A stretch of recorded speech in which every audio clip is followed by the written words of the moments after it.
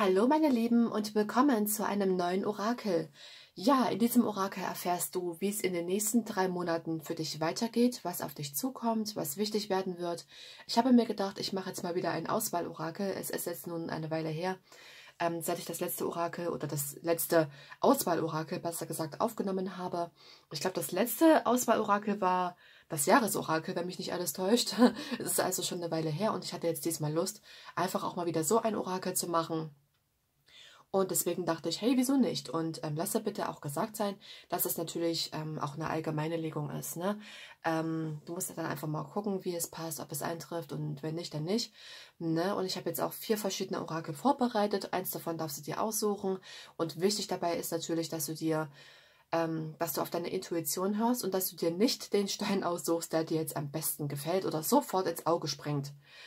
Wichtig ist natürlich, dass du da unbedingt dich führen lässt von deiner Intuition und dazu ist es wichtig, dass du dir einen Augenblick Zeit nimmst, um da wirklich in dich zu gehen und dich sozusagen führen lassen von deiner inneren Stimme. Ich sage dir jetzt aber erstmal, was es jetzt hier für Steine sind, damit du ungefähr weißt, womit du es zu tun hast. Der erste Stein ganz links, das ist der Amazonit, das ist der Pyrit, das ist der rote Jaspis und das ist der Rauchquarz. Amazonit, Pyrit, roter Jaspis und Rauchquarz. Genau, und wie ich schon gesagt habe, falls du länger brauchst, um dich zu entscheiden, wie gesagt, dann halte das Video ganz einfach an. Und die Zeitabschnitte zum jeweiligen Orakel findest du unter dem Video in der Infobox. Und damit du sozusagen gleich zu deinem persönlichen Orakel springen kannst. Genau, okay. Habe ich jetzt irgendwas vergessen zu sagen? Nee, wie gesagt, das ist eine allgemeine Legung. Wir gucken uns an, wie es in den nächsten 3 Monaten für dich weitergeht. Und es ist auch völlig egal, wann du dieses Video schaust. Das heißt, es ist irgendwo natürlich auch ein zeitloses Orakel. Also ab dem Moment, wo du es siehst, ab da gilt es auch, vorausgesetzt, es ist deine Legung. Ne?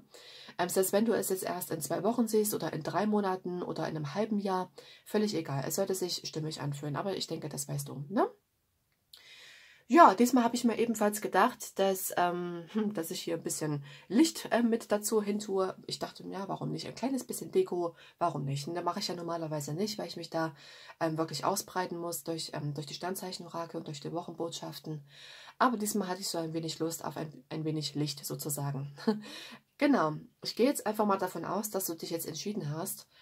Und falls noch nicht, wie gesagt, halte das Video bitte an und um da wirklich in dich zu gehen, um da wirklich auf deine Intuition zu hören, um dich dann zu dem jeweiligen Orakel führen zu lassen. Okay, ich würde sagen, wir beginnen jetzt und beginnen werden wir ganz links mit den Amazonit und die anderen Orakel, die werde ich jetzt erstmal an die Seite tun. Ich habe was vergessen. Ich habe vergessen, dir die Kartendecks vorzustellen, mit denen ich hier gearbeitet habe. Das mache ich jetzt nochmal eben. Also verwendet habe ich das Monate-Orakel. Dann mit dabei war das Sacred Destiny Orakel, das habe ich auch verwendet. Dann das Angels, Gods and Goddesses Orakel. Das Oracle of the Hidden Worlds von Lucy Cavendish. Das Black Moon Astrology Cards.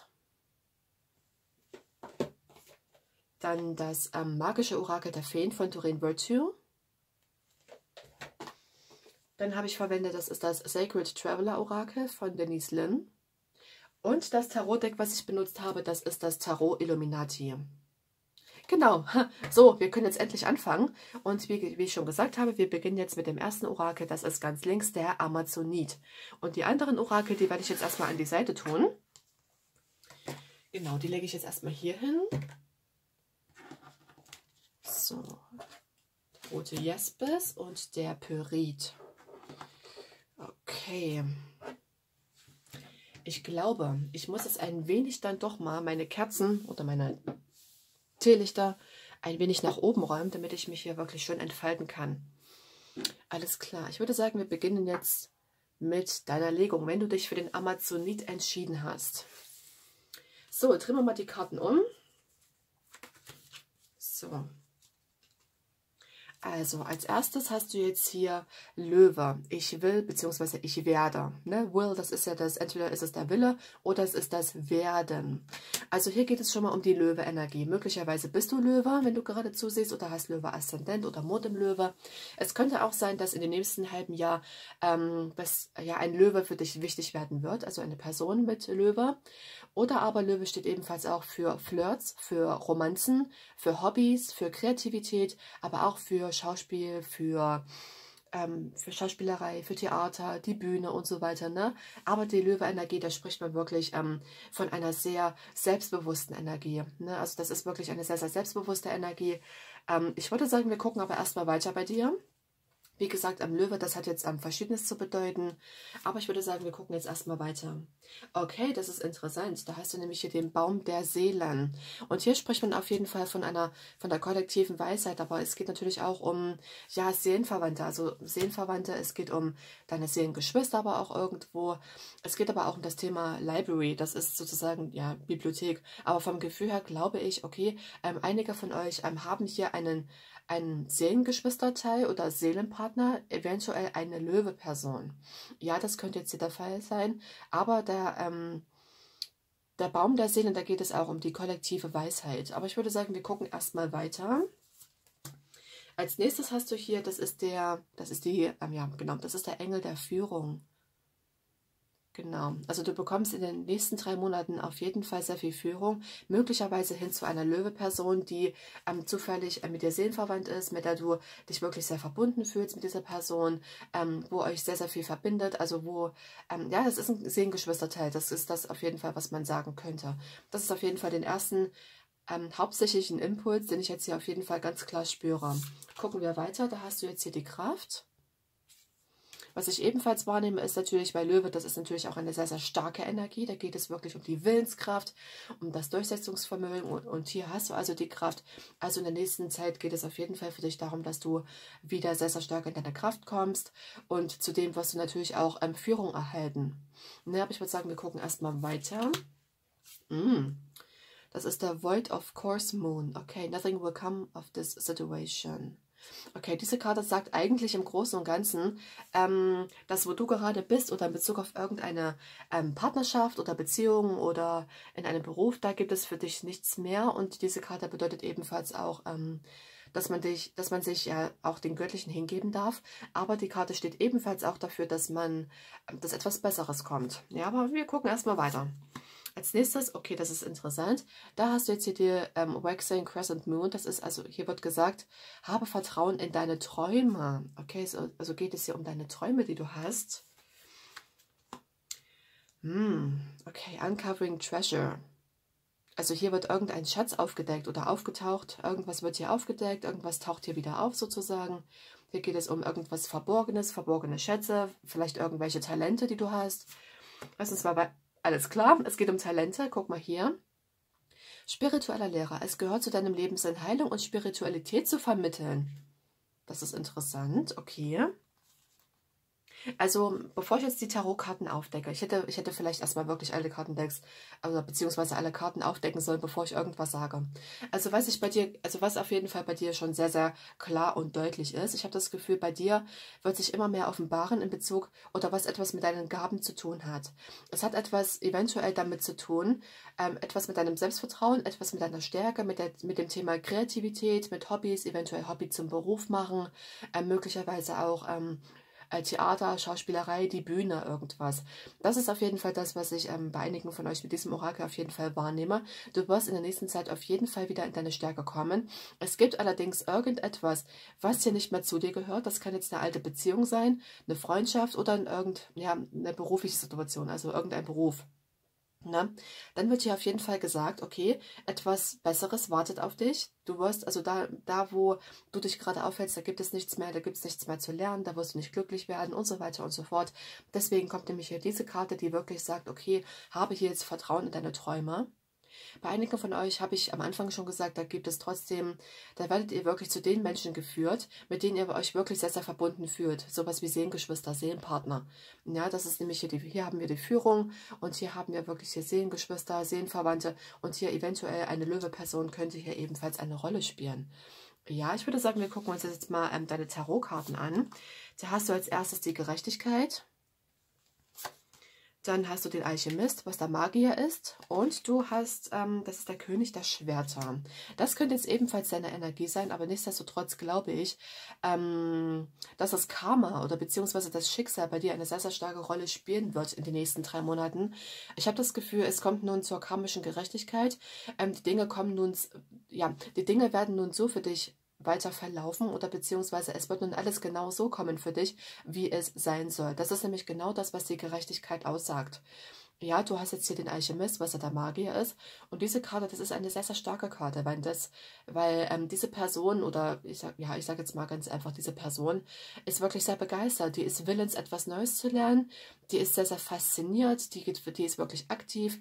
Es ist zudem auch die Nummer 1 im Tarot. Also und die Nummer 1, da geht es natürlich auch um Neuanfänger, etwas Neues sozusagen. Ne? Das kann etwas damit zu tun haben mit dem Thema spiritueller Lehrer oder möglicherweise gehst du auch zu einem spirituellen Lehrer, was ich jetzt erstmal weniger glaube, weil ich glaube ganz ehrlich, dass es für dich darauf hinauslaufen wird. Möglicherweise auch etwas, was mit Beratung zu tun hat, weil der König der Schwerter, das ist jemand, der ist sehr, sehr redegewandt. Da geht es um das Thema ja, Kommunikation, um die Gedanken, es geht um die Sprache, das Reden und so weiter, das Reden eventuell auf einer Bühne. Das könnte bei einigen von euch eine sehr, sehr wichtige Rolle spielen. Aber bei einigen von euch spüre ich auch irgendwo eine Art Partnerschaft oder beziehungsweise, dass ihr eine neue Partnerschaft eingeht, auch im beruflichen Sinne, nicht nur unbedingt liebestechnisch, sondern eventuell wirklich auch im beruflichen Sinne, ne? Weil die Gerechtigkeit steht für das Sternzeichen Waage im Tarot. Und Waage, da geht es um Partnerschaften. Also es könnte sein, dass du hier wirklich eine Art Partnerschaft eingehst, wo du wirklich deine Talente und deine Kreativität freien Lauf lassen kannst. Ne, das ist ebenfalls das, was ich bei einigen von euch sehr, sehr klar und deutlich wahrnehme. Zudem, habe ich schon gesagt, wirst du wirklich sehr, sehr in deine Kraft kommen in der nächsten Zeit. Du wirst das notwendige Selbstvertrauen aufbringen. Du wirst dich intuitiv führen lassen, damit du deine Träume Realität werden lassen kannst. Ne? Aber diese Karte, diese hier Uncovering Treasure, diese Karte sagt ebenfalls auch aus, dass unterhalb der Oberfläche wirklich ein sehr, sehr großer Schatz auf dich wartet. Das ist irgendwo schon etwas, was eventuell noch nicht so wirklich offenkundig ist. Etwas, was noch nicht so wirklich offenbart ist. Ne? Also es kann wirklich sein, dass du davon auch überhaupt nichts wusstest, dass du diese Gaben hast.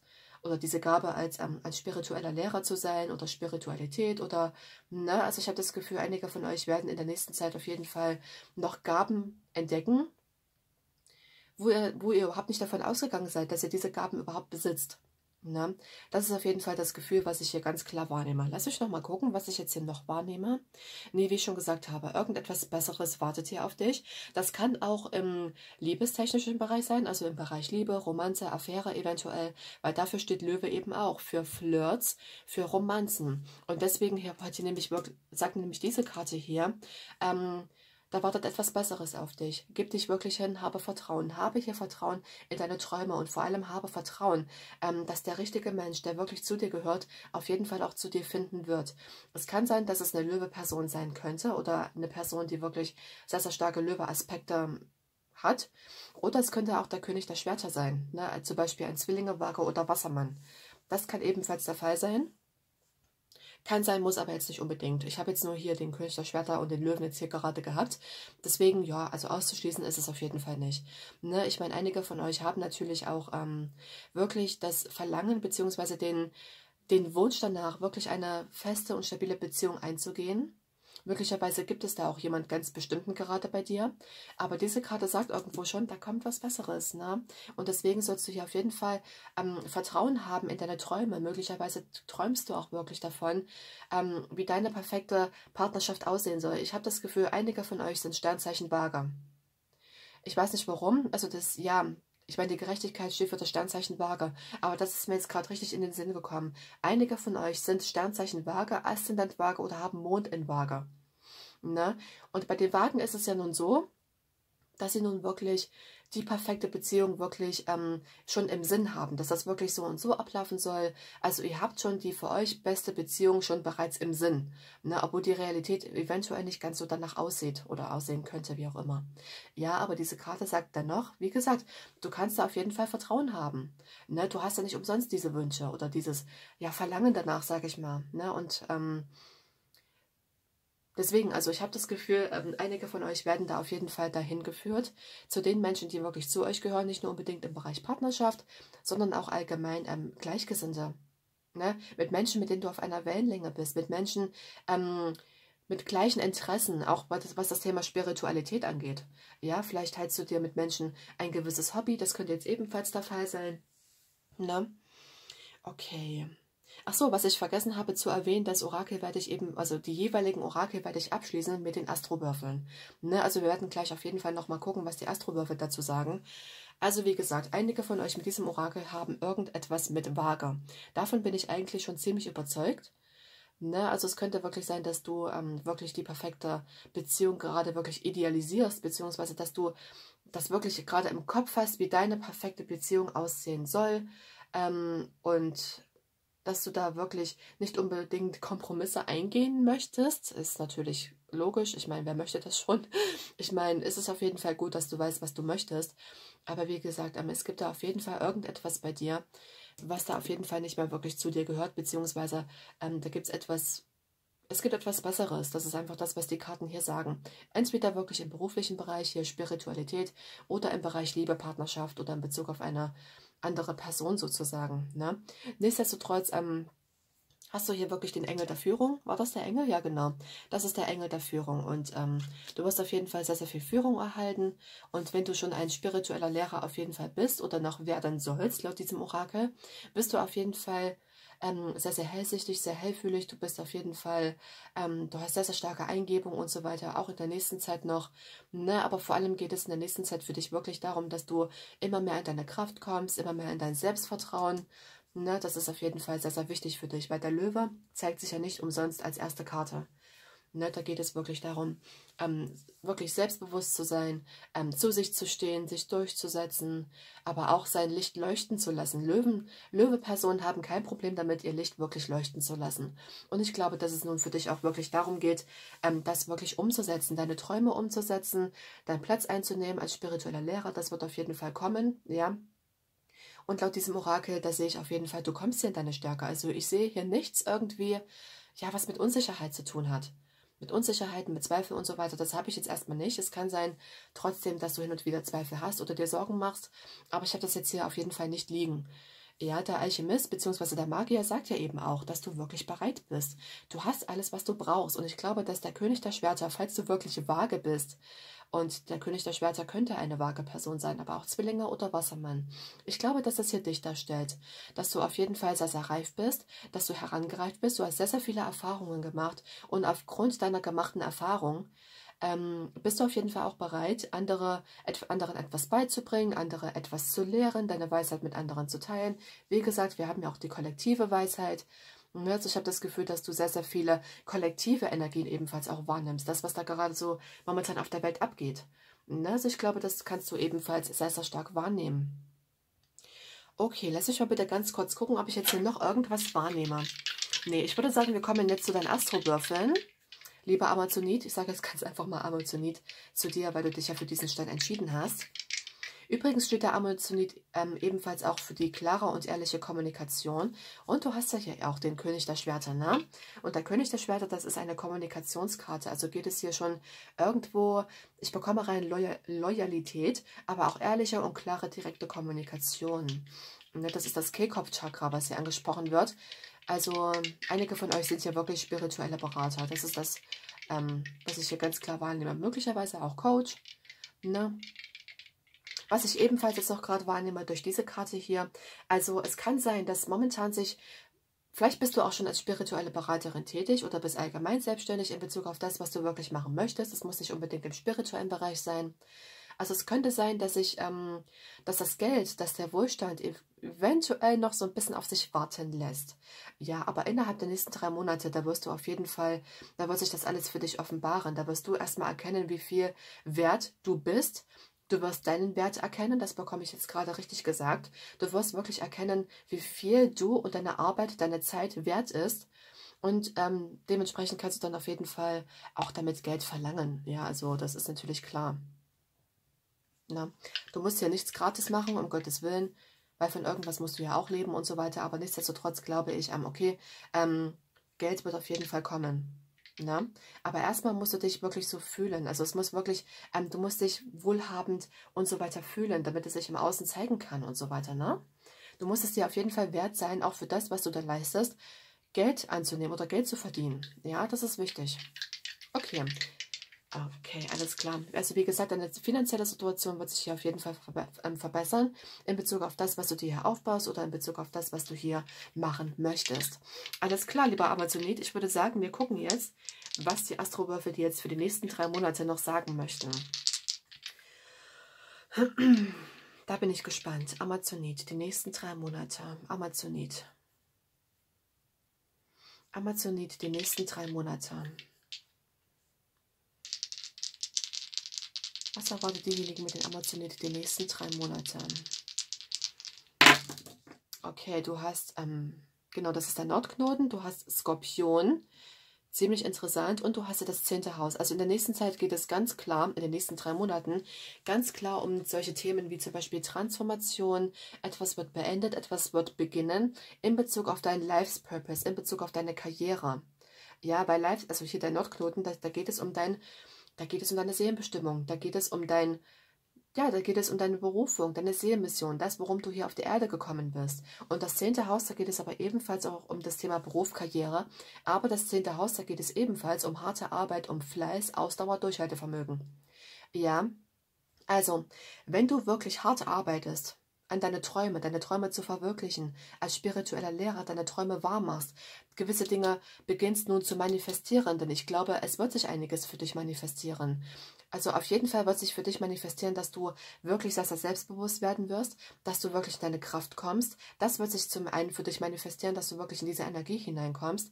Aber wirklich, um das zu verwirklichen, deine deine Seelenmission, deine Berufung, um da wirklich deine Situation zu transformieren, ist es für dich wichtig, dass du wirklich hier Disziplin beweist, dass du wirklich in diese Boss-Energie hineinkommst und wirklich hart arbeitest sozusagen, weil das 10. Haus steht ebenfalls auch für diese Chefenergie.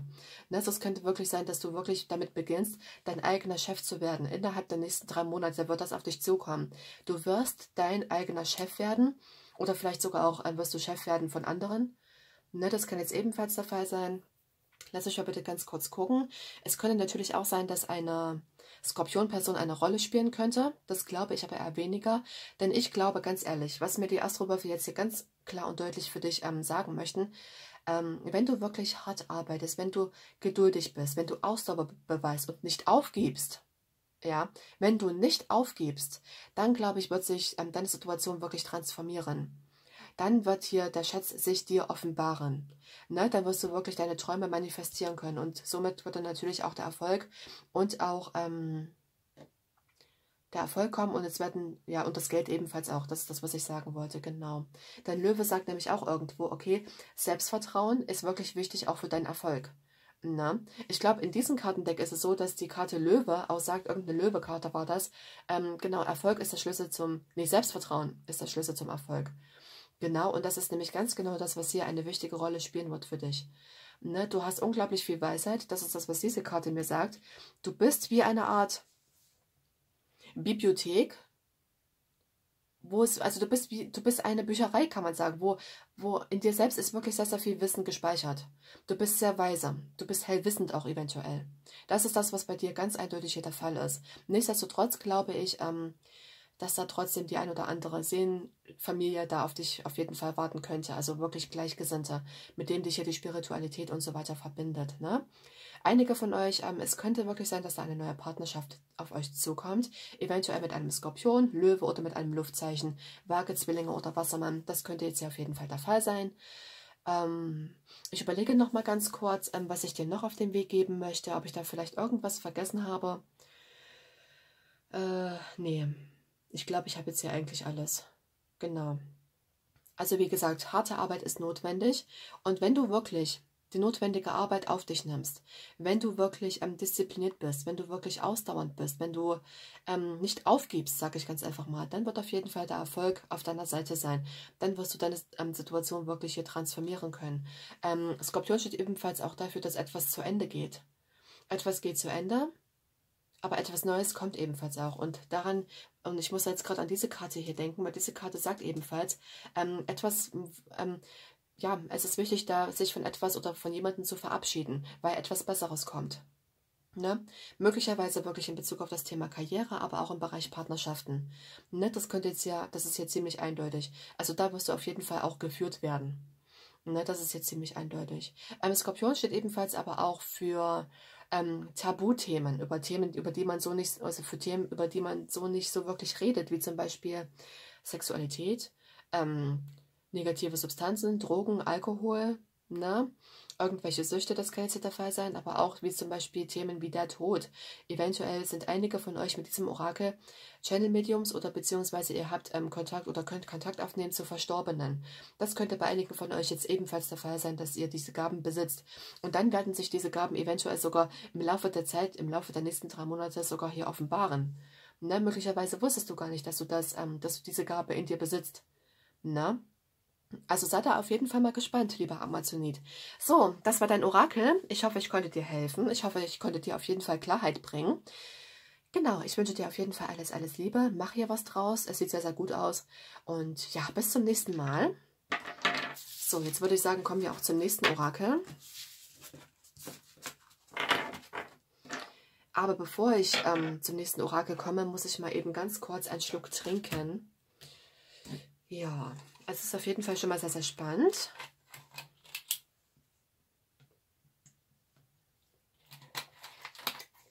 So, weiter geht es mit der nächsten Legung. Als zweites war ja hier der Pyrit. Na? Wenn du dich jetzt also für den Pyrit entschieden hast, dann würde ich sagen, beginnen wir jetzt mit deiner Legung. Alles klar. So. Da hast du als erstes, oh, ich finde, diese Karte passt auf jeden Fall sehr, sehr gut zu dem Pyrit. Denn du hast ja nämlich Stier mit Ich habe. Es könnte also sein, entweder, dass du wirklich Stier bist, Stier-Aszendent oder Stier im Mond hast. Aber Stier, da geht es natürlich auch um das, was du hier hast. Ne? Ich habe. Also geht es hier wirklich um die materiellen Dinge. Es geht um deinen Besitz, es geht um dein Eigentum. Es geht aber auch um die Finanzen.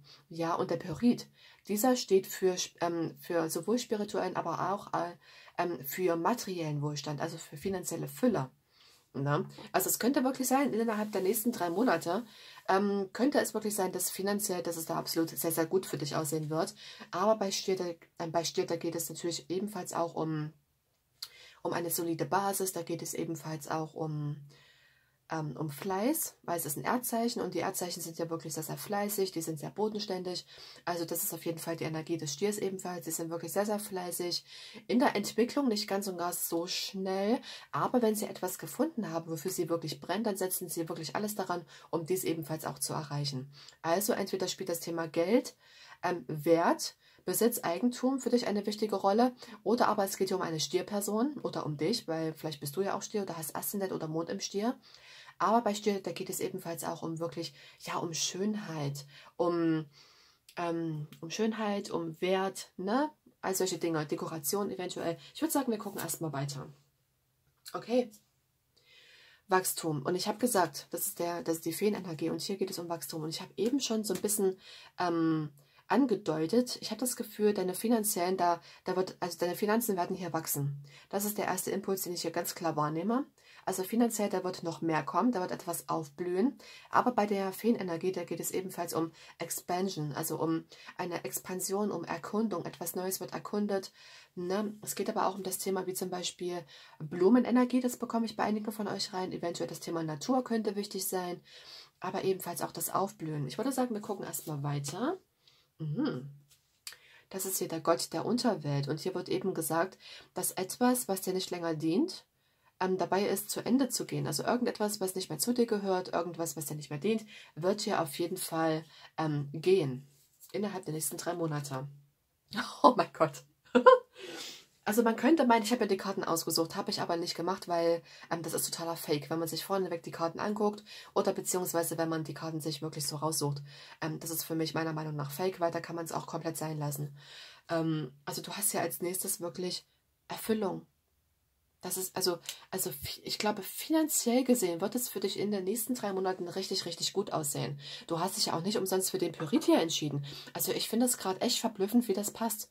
Ich schwöre, ich habe mir die Karten so nicht rausgesucht. Wie gesagt, nee, also das ist wirklich unglaublich. Also irgendwas wird hier in Erfüllung gehen, vielleicht sogar auch, vielleicht ein Wunsch. Etwas wird hier sozusagen reif. Etwas ist spruchreif. Es kann natürlich aber auch sein, dass ein Kapitel deines Lebens zu Ende geht. Na, und deswegen sagt er nämlich der Gott der Unterwelt, etwas, was dir nicht mehr dient, wird sozusagen gehen. Und deswegen kommt es hier nun zu einem Neuanfang, beziehungsweise wirst du auch in eine Energie hineinkommen, wo du etwas Neues erkunden wirst und wo es dir wirklich möglich ist, finanzielle Fülle anzuziehen einfach. Ne? Ich würde sagen, wir gucken aber erstmal weiter. Genau, das ist ziemlich interessant. Das ist nämlich hier der abnehmende Mond. Was ist das, was du loslassen solltest? Was ist wichtig, es loszulassen? Was sollst du links liegen lassen? Wovon darfst du dich jetzt sozusagen verabschieden? Das ist ziemlich interessant. Also das Thema Loslassen spielt ja dann noch eine Rolle. Und ich habe das Gefühl, du wirst deshalb in eine Situation kommen, wo du loslassen solltest, weil all das, die Fülle, der Wohlstand, vielleicht sogar auch wirklich die finanzielle Fülle auf dich wartet. Deswegen ist es wichtiger, dass du einfach mal auf das guckst, was dir nicht mehr dient, was dir nicht gut tut und so weiter. Was ist es, was dich daran hindert, wirklich in diese Energie der Fülle, des Wohlhabens hineinzukommen? Was ist es, was dich nach unten zieht? Und davon darfst du dich verabschieden innerhalb der nächsten 3 Monate. So, wir gucken weiter. Crossing Bridges. Also es ist eine Zeit der Heilung, der Verbindung, der Reparatur sozusagen, aber auch wieder das Loslassen. Ne? Also es geht in der nächsten Zeit, beziehungsweise innerhalb der nächsten 3 Monate für dich darum, dass du gewisse Brücken überquerst, dass du das Alte hinter dir lässt, das Alte verlässt und dich nun wirklich aufmachst zu Wohlstand, zur Erfüllung, zur Freude auch eventuell. Ne? Das ist ziemlich interessant, aber es könnte ebenfalls sein, dass nochmal eine Zeit der Heilung auf dich wartet, wo du dich ebenfalls auch wieder mit dir selber, ja genau, nochmal von vorn, wo du dich auch eventuell wieder mit dir selber verbinden sollst, wo du lernen sollst, dich wieder zu spüren. Ne, aber hier wird ebenfalls auch gesagt, dass, ich habe das Gefühl, einige von euch tragen eventuell noch gewisse Verletzungen mit sich. Ne, aber da habe ich wirklich den Eindruck, das wirst du in der nächsten Zeit auf jeden Fall hinter dir lassen. Du wirst davon heilen und so weiter. Und du bist ja wirklich bereit, gewisse Brücken zu überqueren und dich nun aufzumachen zu neuen Abenteuern, aufzumachen in dieses Gefühl der Erfüllung, zur materiellen Fülle auch eventuell. Ne, und du wirst ja auf jeden Fall Neues erkunden. Ich würde sagen, wir gucken mal weiter. Da hast du hier nämlich die Karte Affirmationen. Also das Thema Affirmation wird wohl sehr, sehr wichtig werden für dich. Es könnte sein, dass du vielleicht sehr, sehr negativ gesprochen hast, weil hier wird nämlich gesagt, was sollst du loslassen? Möglicherweise hast du Affirmationen benutzt, die dir nicht wirklich dienen. Vielleicht hast du sehr, sehr negativ geredet, negative Selbstgespräche geführt, hast dich selber so ein Stück weit sabotiert. Ich habe das Gefühl, dass es genau das ist, was dich daran hindert, wirklich in die Erfüllung zu kommen, in die materielle Erfüllung zu kommen, aber auch in den Wohlstand zu kommen. Das ist nämlich genau das, was dich daran hindert, ne? Weil du Affirmationen verwendest, die nicht gut für dich sind. Sowas wie, ich bin nicht gut genug, ich traue mich nicht, ich habe Angst, ich stecke fest, ich komme nicht weiter und so weiter und so fort. All solche Dinge. Ne? Ich glaube nämlich, dass es genau das ist, was dich davon abhält oder beziehungsweise was dich jetzt ja davon abgehalten hat, um wirklich in die Erfüllung zu kommen, in die Energie des Stieres, also in den Wohlstand, in die finanzielle Fülle aber auch. Aber innerhalb der nächsten 3 Monate wirst du auf jeden Fall bereit sein, diese Brücke zu überqueren. Du wirst das Alte hinter dir lassen. So, jetzt aber deine Tarotkarten, da hast du ganz genau, etwas geht zu Ende. Das ist genau das, was der Gott der Unterwelt sagt. Etwas geht hier auf jeden Fall zu Ende. Zu Ende, ja, zu Ende. Ja, etwas geht hier auf jeden Fall zu Ende. Aber bei den 10er-Schwertern, da redet man auch von einem radikalen Schlussstrich. Also irgendetwas wird hier auf jeden Fall radikal beendet. Und ich habe das Gefühl, dass du die Person sein wirst, die hier wirklich sagt, nee, ich will das nicht mehr. Ich sage jetzt, ich möchte glücklich sein. Ich möchte ein Leben in Fülle haben. Ich möchte reich werden oder was weiß ich, keine Ahnung. Ne? Ich möchte ein Leben führen in Fülle, in Erfüllung, in Wohlstand, in Reichtum und so weiter und so fort. Und ich habe wirklich das Gefühl, dass du wirklich sagst, nee, ich will das nicht mehr. Ich bin jetzt bereit, wirklich das ganze Alte, was mir nicht mehr dient, hinter mir zu lassen. Ne? So, als nächstes hast du jetzt hier den König der Kelche. Und das sagt mir ganz eindeutig, okay, Es geht hier auf jeden Fall um die emotionale Heranreifung eventuell, dass du wirklich emotional sehr, sehr viele Erfahrungen gemacht hast. Aber wie gesagt, der König der Kelche, das ist die höchste Kelchkarte, also beziehungsweise die höchste Hofkarte. Und da geht man wirklich davon aus, dass diese Person sehr, sehr reif ist. Die hat sehr, sehr viele Erfahrungen, die ist sehr, sehr, sehr mitfühlend. Die weiß ganz genau, wie andere sich fühlen und hat ein absolutes Verständnis für andere. Ne? Es geht aber vielleicht sogar auch darum, dass du jetzt in der nächsten Zeit damit anfangen wirst, dich selbst wirklich wertzuschätzen. Ne? Weil der Stier steht ebenfalls wirklich für den Wert, für den Selbstwert, für die Selbstwertschätzung, dafür, dass man wirklich sich selbst auch etwas Gutes gönnt. Ne? Das ist wirklich in der nächsten Zeit sehr, sehr wichtig für dich. Und all das, was dir nicht mehr dient, was dir nicht gut tut, das kann alles Mögliche sein. Das kann irgendwelche Gewohnheiten sein, Verhaltensweisen, Menschen und so weiter. Davon wirst du dich verabschieden. Ne? Weil du bist sozusagen, du bist der Herr, du bist, ja, das ist nicht, das gehört nicht mehr zu dir. Ne? Du erkundest nun dich selbst sozusagen neu. Du bist herangereift. Also die König der Kelche, das ist eine sehr, sehr reife Energie. Und oben drüber hast du auch noch hier den Pfirsich, was ebenfalls, also eine sehr, sehr reife Frucht ist, also sehr, sehr reif ist, sag ich mal. Also die Karte hier, das ist wirklich, also die spricht hier wirklich von Reife. Also du wirst wirklich heranreifen. Ne, das Alte ist vorbei, alte Erfahrungen sind vorbei. Das Alte, da bist du bereit, es loszulassen. Du bist bereit, wirklich gut auch von dir zu reden. Du wirst wirklich in diese Energie hineinkommen, wo du wirklich anfängst, positiv von dir selber zu reden, positive Affirmationen zu verwenden. Etwas, was deinen Selbstwert steigert. Ja, sowas wie, ich bin wertvoll, ich bin gut, so wie ich bin, ich verdiene es, ein Leben in Fülle, Reichtum und Wohlstand zu leben und solche Sachen. Ne? Also das könnte in der nächsten Zeit auf jeden Fall sehr, sehr wichtig werden für dich. Bei einigen von euch könnte es aber ebenfalls sein, dass ihr eine Beziehung zu einem Menschen oder eine Verbindung zu einem Menschen auch ebenfalls beendet wird. Das kann der Fall sein, ja. Ja, entweder ist es jetzt eine Stierperson oder dieser ist Aszendent Stier oder hat Mond im Stier oder aber es ist ein Wasserzeichen, Fische, Skorpion oder Krebs. Das kann jetzt hier der Fall sein, dass hier etwas ganz radikal beendet wird. Na, und deswegen sagt nämlich diese Karte, was ist es, was du wirklich loslassen sollst. Möglicherweise ist es wirklich so, dass einige von euch mit dieser Legung wirklich noch an einer Person festhalten, die euch wirklich nach unten zieht, wo ihr nicht weiterkommt, die euch einfach nicht mehr dient und die einfach nicht mehr zu euch gehört. Weil nun eine Phase kommen wird, wo du die Brücke nun überquerst und dich wirklich in diese Richtung machst, in die Richtung des Selbstwertes, in die Richtung des Reichtums, des Wohlstandes, der Erfüllung sozusagen. Ne? Also ich habe das Gefühl, du lernst wirklich auch, dich selbst mehr zu lieben und du erkennst deinen Wert und lässt dir gewisse Dinge auch einfach nicht mehr bieten. Und deswegen könnte es wirklich sein, nein, ich beende das jetzt, ich bin mir deutlich mehr wert. Ja, das ist auf jeden Fall die Energie, die hier ganz klar angezeigt ist. Wie gesagt, was sollst du loslassen? Ne? Die letzte Karte, da hat, wow. Wow, wow, wow. Die Liebenden. Es könnte ebenfalls sein, dass bei einigen von euch eine neue Beziehung sich anbahnt. Entweder mit einem Stier oder mit einem Kelchkönig, Wasserzeichen, also Skorpion, Krebs oder Fische. Aber hier, die Liebenden, da geht es auch um, bei einigen von euch könnte das Thema Ernährung auch eine sehr, sehr wichtige Rolle spielen, weil die Liebenden stehen aber ebenfalls auch für gute Gesundheit ebenfalls auch. Und hier haben wir Stier, was das Erdelement ist, und da geht es um Natur. Also einige von euch möchten sich eventuell mit veganer oder vegetarischer Ernährung mehr beschäftigen. Ja, also mehr Kräuter verwenden und so weiter. Das ist das, was ich hier spüre. Aber hier geht es ebenfalls darum, ihr lernt euch wirklich mehr wertzuschätzen. Ihr wollt euch nun wirklich mehr gesünder ernähren. Das ist das, was ich jetzt hier ganz klar wahrnehme. Weil ihr lernt wirklich, möglicherweise geht es auch darum, mehr zu trinken. Trinken ist unheimlich wichtig. Wasser oder Tees, Kräutertees. Ne? Das ist auf jeden Fall sehr, sehr wichtig. Und das ist das, was ich bei einigen von euch sehr, sehr stark wahrnehme. Also, ihr lernt wirklich radikal mit irgendetwas aufzuhören, was euch nicht mehr dient, oder etwas zu beenden, was ungesund ist für euch. Ne? Und deswegen ist es so, gerade weil du lernst, wirklich in deinen Selbstwert zu kommen, weil du lernst, wirklich gut mit dir selber umzugehen.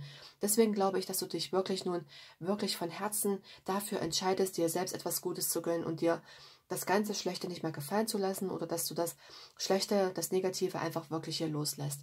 Weil darum wird es in der nächsten Zeit auf jeden Fall für dich gehen. Ja? Und ich weiß nicht, ob ich es erwähnt habe, aber das Orakel werde ich dann auch auf jeden Fall noch abschließen mit den Astrowürfeln. Ja? Okay, lass mich mal ganz kurz überlegen. Ja, wie gesagt, die Liebenden, da geht es um Herzensentscheidungen. Man geht von ganzem Herzen einer Sache nach. Man lässt sich von Herzen auf irgendetwas ein oder auf irgendjemanden ein. Ne? Deswegen hier, Man überquert hier sozusagen die Brücke und geht den eigenen Herzensweg. Dahin, wo man hingeführt wird. Dahin, wo man sich wohlfühlt. Etwas Neues erkunden. Das könnte bei einigen von euch ebenfalls der Fall sein. Ne, ich spüre hier auf jeden Fall wirklich sehr, sehr starke Natur. Ich weiß jetzt nicht, inwiefern das jetzt bei einigen von euch eine Rolle spielt. Aber das Thema Natur, eventuell Wandern, lange Spaziergänge in der Natur, das könnte bei einigen von euch sehr, sehr wichtig werden in der nächsten Zeit, innerhalb der nächsten 3 Monate.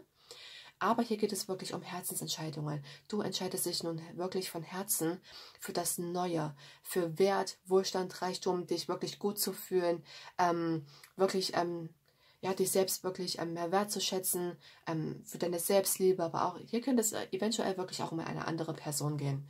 Ne? Etwas Altes geht, aber etwas Neues kommt. Das könnte jetzt ebenfalls der Fall sein. Bei einigen von euch, da spüre ich ebenfalls auch eine Wunscherfüllung in Bezug auf eine Partnerschaft. Das kann jetzt ebenfalls der Fall sein, da bin ich aber erstmal noch ein bisschen vorsichtig. Ja, wie gesagt, ich überlege jetzt noch mal ganz kurz, was ich jetzt hier noch wahrnehme. Lass mich mal bitte ganz kurz überlegen, was ich jetzt hier noch sehe. Nee, wie gesagt, also die Negativität, vergangene Verletzungen. Ja, wie gesagt, also vergangene Verletzungen. Hier geht es wirklich um Herzheilung bei dir noch, um Verletzungen, um Kummer. Ich habe das Gefühl, dass du das auf jeden Fall hinter dir lassen wirst und du wirst nun wirklich dich aufmachen zu neuen Abenteuern. Möglicherweise wartet hier wirklich eine neue Partnerschaft auf dich. Da kannst du wirklich davon ausgehen, dass diese Person sehr, sehr bodenständig ist. Diese ist sehr loyal, sehr reif, also wirklich auch sehr, sehr reif. Ja, also du hast es hier nicht mit einem Pagen zu tun, sondern hier wirklich mit einem König. Ja, das ist auf jeden Fall schon mal sehr, sehr gut. Es könnte auch sein, dass du es mit einer Zwillinge-Person zu tun hast oder dass du vielleicht Zwillinge bist und hast irgendwas mit Wasser oder mit einem Stier oder so, im Aszendent oder so. Das weißt du jetzt am besten, ja? Lass dich mal bitte ganz kurz überlegen, was ich jetzt hier noch wahrnehme. Nee, also die Karten sagen hier eindeutig, es geht darum, etwas loszulassen oder jemanden loszulassen oder etwas, wie auch immer. Aber es wird das dient, oder besser gesagt, das passiert deshalb, weil nun ein Neuanfang sozusagen auf dich wartet. Es warten nun neue Abenteuer.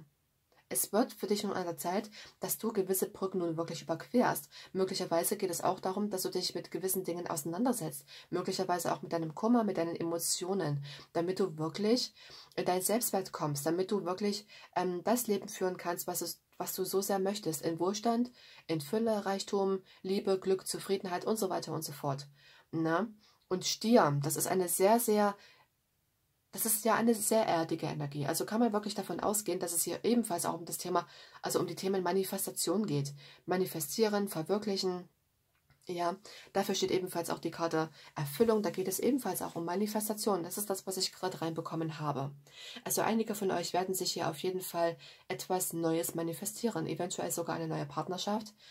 Oder aber es geht um das Thema Gesundheit, Wohlbefinden, was ich eben schon gesagt habe. Das wird bei einigen von euch wichtig werden. Oder aber es geht hier wirklich um den Herzensweg im Bereich Beruf, Karriere oder so, ne? Das kann jetzt hier wirklich der Fall sein. Aber vor allem wirst du dir manifestieren, oder beziehungsweise andersrum, du wirst dir dein neues Ich sozusagen manifestieren.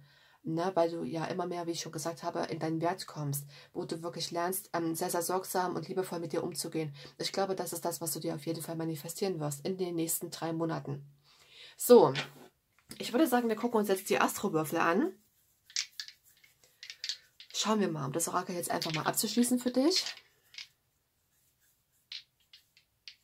Und wie ich schon gesagt habe, bei einigen von euch, da werden die Finanzen auf jeden Fall wachsen. Also finanziell wird es auf jeden Fall, ja, ich kann schon gar nicht mehr reden, meine Güte. Also finanziell wird es sehr, sehr gut laufen für dich.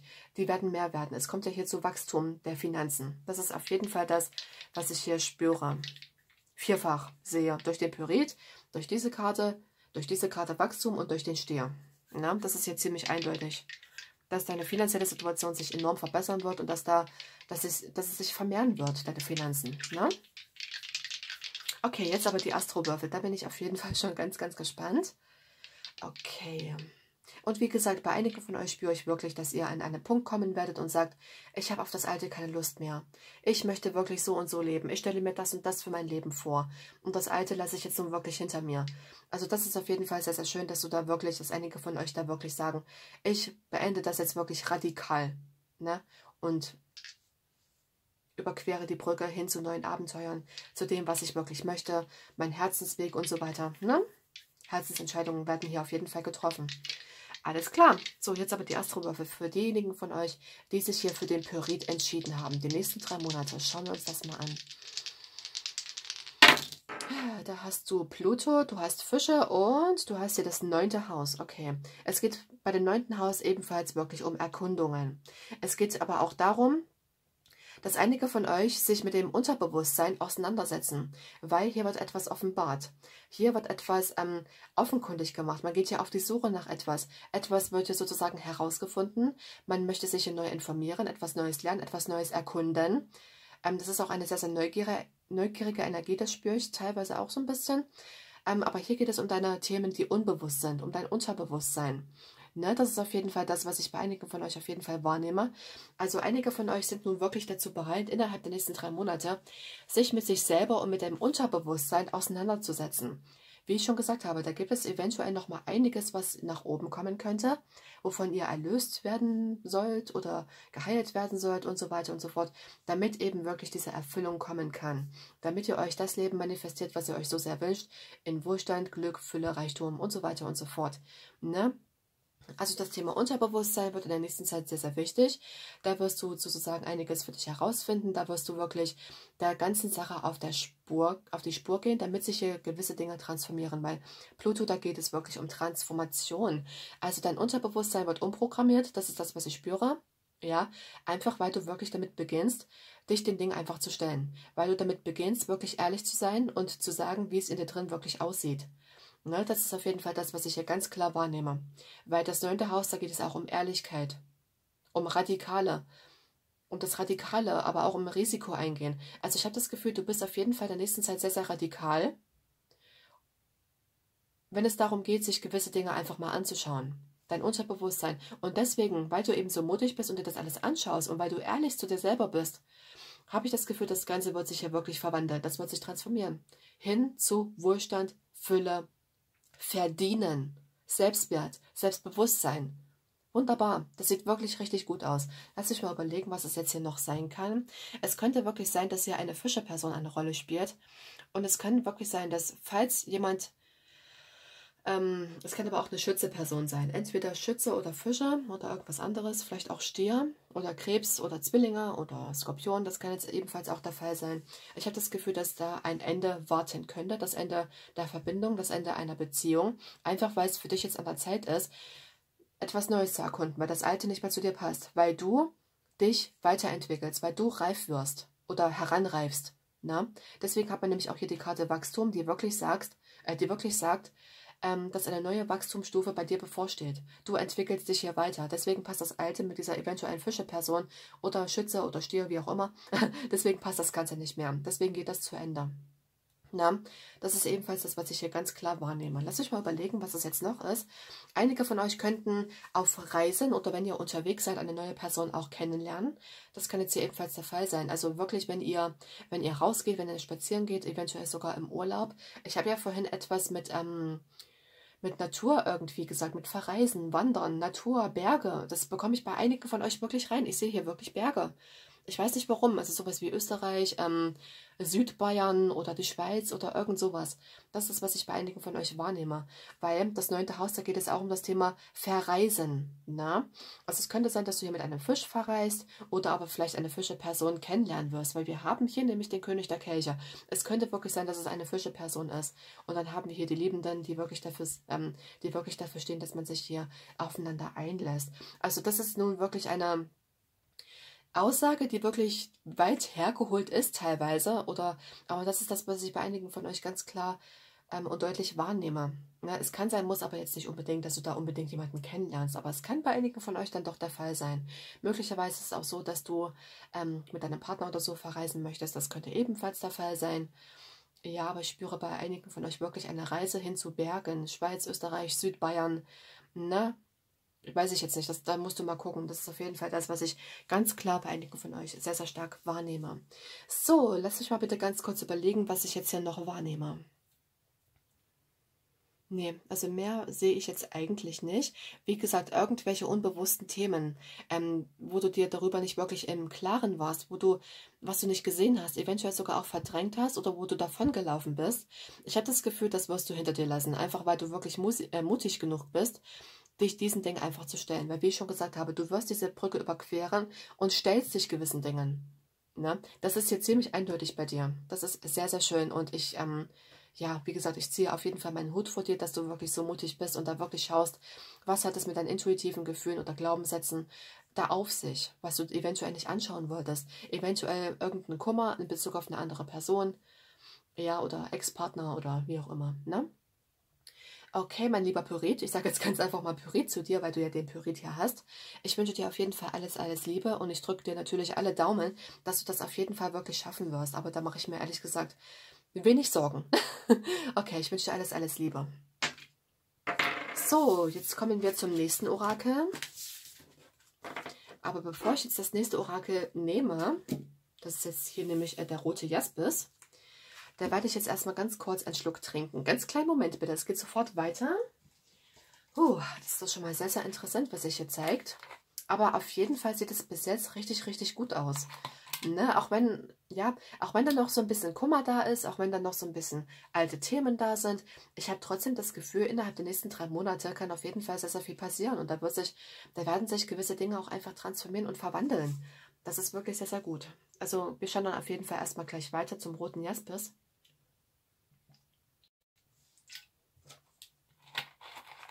Okay. So, ich würde sagen, wir fangen jetzt auch an mit dem roten Jaspis. Für all diejenigen unter euch, die sich für den roten Jaspis hier entschieden haben. Ein sehr, sehr schöner Stein. So, ich würde sagen, wir beginnen. Ich habe das Gefühl, dass du gerade nicht viel zu sagen hast. Also irgendwie, ich spüre so eine Energie, so wie, ja, man hat momentan nicht viel zu sagen oder es gibt momentan nicht viel zu sagen. Also es könnte eventuell sein, dass du in einer Situation bist, wo du sehr, sehr viel schweigst oder wo nicht viel zu sagen ist oder wo du sehr in dich gekehrt bist. Ich kann mich auch täuschen, aber mal gucken. Ich würde sagen, wir gucken erstmal. Da hast du hier als erstes das Wasserelement. Das Wasserelement, da geht es um deine Sinne. Ne, da geht es wirklich darum, dass du wirklich sehr, sehr viel wahrnimmst. Das Wasserelement wird in den nächsten 3 Monaten sehr, sehr wichtig werden für dich. Das Wasserelement steht ebenfalls dafür, dass du eine sehr, sehr starke Intuition hast, dass du sehr, sehr stark mit deinen Gefühlen verbunden bist, dass deine Gefühle wirklich sehr, sehr wichtig werden für dich, deine Emotionen, deine Gefühle. Aber hier werden deine Sinne angesprochen. Also hier wird gesagt, dass du in der nächsten Zeit auf jeden Fall mehr als normal spüren wirst. Also deine Intuition, deine intuitiven Gefühle, die werden in der nächsten Zeit auf jeden Fall sehr, sehr stark sein. Eventuell ist es sogar aber auch so, dass du sehr, sehr viel von den anderen spürst, von anderen Menschen spürst. Ich würde sagen, wir gucken aber erstmal weiter. Möglicherweise bist du auch ein Wasserzeichen, Krebs, Skorpion oder Fische oder Aszendent oder Mond. Das könnte jetzt hier ebenfalls der Fall sein, aber ich würde sagen, wir gucken erstmal weiter. Dann haben wir jetzt hier den Tempel der Träume. Meine Güte, also passender könnte es nicht sein. In der nächsten Zeit wirst du sehr, sehr viele hellseherische, hellfühlige Träume haben. Da wird einiges bei dir sich prophezeien. Achte in der nächsten Zeit wirklich auf deine Träume. Oder möglicherweise hattest du in der letzten Zeit wirklich hellseherische Träume gehabt. Oder ich habe das Gefühl, das kommt noch. Es kann wirklich sein, dass das Ganze wirklich noch kommt. Es geht ja wirklich um Prophezeiung. Es geht um Traumreisen. Es geht aber auch um Sacred Dreams, also die heilige Träume sozusagen. Also achte hier in der nächsten Zeit auf jeden Fall auf deine Träume, weil ich habe das Gefühl, da wird sich einiges für dich offenbaren. Möglicherweise hast du wirklich Wahrträume. Ne? Ich würde sagen, wir gucken erstmal weiter. Also Träume, die sich dann später bewahrheiten sozusagen. Ne? Ich würde sagen, wir gucken erstmal weiter. Da hast du jetzt hier den Engel des Selbstwertes, okay? Und diese Karte sagt irgendwo aus, dass du dich momentan so ein bisschen, dass du dich selber nicht wertschätzt, dass du dich auch eventuell unter deinem Wert verkaufst. Ne? Und deswegen ist es da in der nächsten Zeit wirklich wichtig für dich, dass du deinen Selbstwert wiedergewinnst. Ne? Das wird auf jeden Fall noch wichtig werden für dich. Also bei einigen von euch, ihr seid wirklich sehr, sehr spirituell, ihr seid sehr, sehr empathisch. Und empathische Menschen oder sehr sensitive, sehr hellfühlige Menschen, ne? Die haben nun mal ein Selbstwertproblem. Muss ich jetzt nun mal leider so sagen, wie es ist. Ne? Ich meine, ja, du bist ja sehr selbstbewusst hätte ich jetzt beinahe gesagt. Du bist sehr, sehr spirituell, also du fühlst sehr, sehr viel. Du hast eventuell sehr, sehr intuitive und hellseherische Träume. Du bist sehr, sehr sensitiv, ja, aber du darfst natürlich auch nicht vergessen, dass du selbst auch etwas wert bist. Ja, möglicherweise ist es auch so, dass du immer nur andere bevorzugt hast und dich selber so ein Stück weit vergessen hast. Du wolltest für allen und für jeden da sein, aber nur nicht wirklich für dich selbst. Du wolltest es allen recht machen, allen immer helfen, nur dir selbst irgendwie nicht wirklich. Ne? Das könnte hier bei dir irgendwo der Fall sein. Lass dich mal weiter gucken. Stand still. Ich habe das Gefühl, dass bei dir einiges, das ist nämlich genau das, was ich vorhin gespürt habe mit dem, als ich gesagt habe, du hast momentan nicht viel zu erzählen, das ist eine Zeit des Schweigens. Ich habe das Gefühl, dass bei dir, dass es gerade so ist, dass bei dir wie die Zeit stillsteht. Ne? Du kennst doch sicherlich die Serie Charmed, ne? Falls nicht, dann werde ich dir mal ganz kurz erklären. Also bei der Serie Charmed, da ist es ja so, dass eine der Hexen, ich glaube, das ist Piper, die kann die Zeit anhalten. Ne? Und so ungefähr spüre ich das gerade bei dir. Du hast wirklich das Gefühl, oder ich habe das Gefühl bei dir, dass momentan wirklich die Zeit angehalten ist. Also ich weiß nicht, das ist gerade richtig, richtig komisch, was ich hier bei dir wahrnehme. Es ist wie, die Zeit ist angehalten. Ich weiß noch nicht, also vielleicht bekomme ich da gleich noch nähere Hinweise, wenn ich die anderen Karten aufdecke. Nichtsdestotrotz steht die Karte Standstill wirklich für das Stillstehen. Und du siehst ja hier den Storch, der jetzt hier im Wasser ist. Und interessanterweise ist das Wasser hier nicht in Bewegung. Nicht einmal das Wasser ist hier in Bewegung, obwohl ja hier der Storch drinne steht. Na? Also hier geht man wirklich davon aus, dass bei dir sich einiges momentan nicht bewegt. Oder sich nichts tut im Außen. Na? Ich würde sagen, wir gucken erstmal weiter. Jo. Okay, interessant.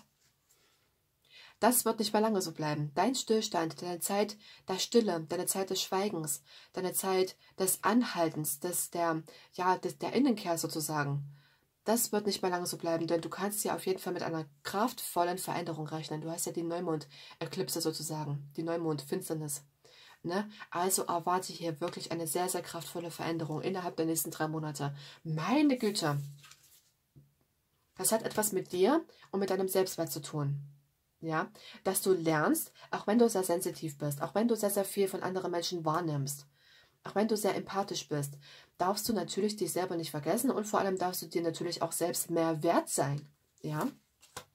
Als nächstes, okay, interessant, da hast du jetzt hier The Wondrous Universe. Und hier geht es wirklich um die Energie des Universums. Also hier wird gesagt, dass du wirklich walk in beauty. Also hier geht es irgendwo darum, dass du wirklich, irgendwo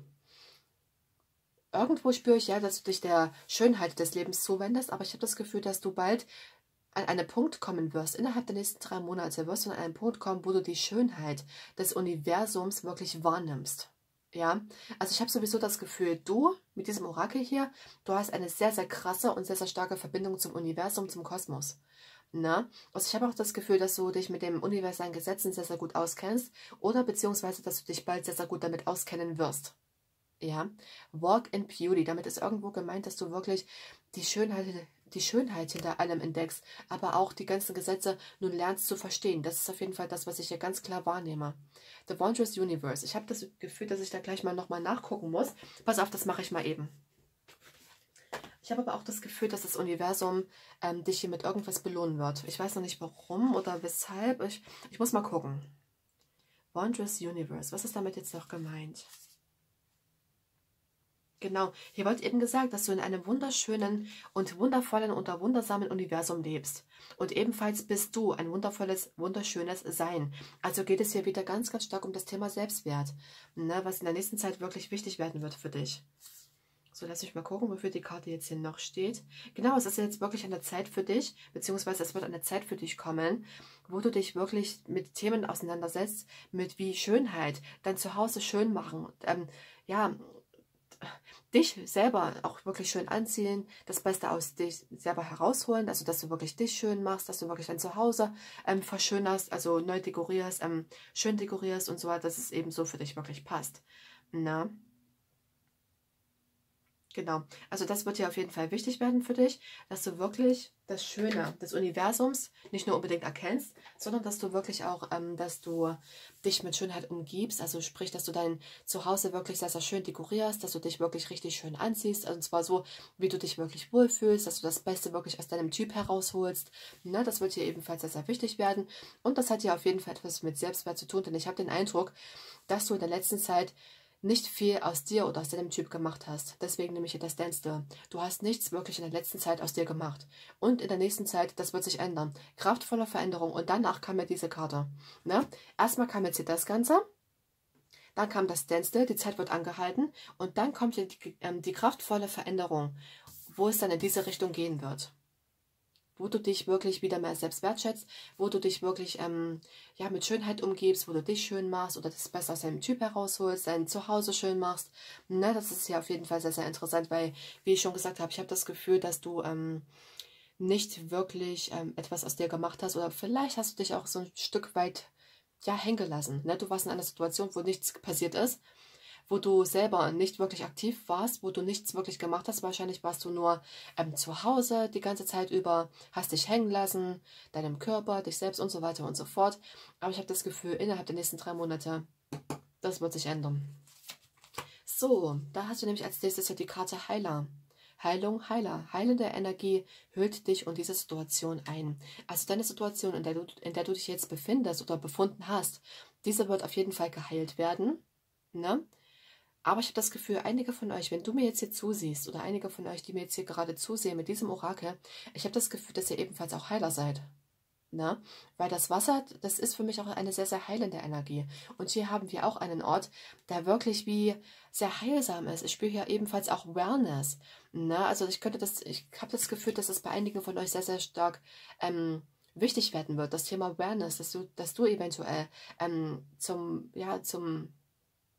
dass du dich halt einfach mal verwöhnen lässt, dass du in eine Spa-Oase gehst, dass du wirklich in ein Wellness-Center gehst, ne? Aber ja, einfach damit du wirklich wieder lernst, für dich selbst auch einfach mal zu sorgen oder einfach auch mal für dich sorgen lässt.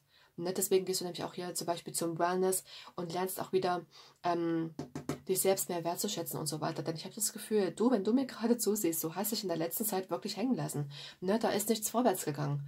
Eben weil du dich selbst unter Wert verkauft hast, weil du dich selbst nicht wertgeschätzt hast.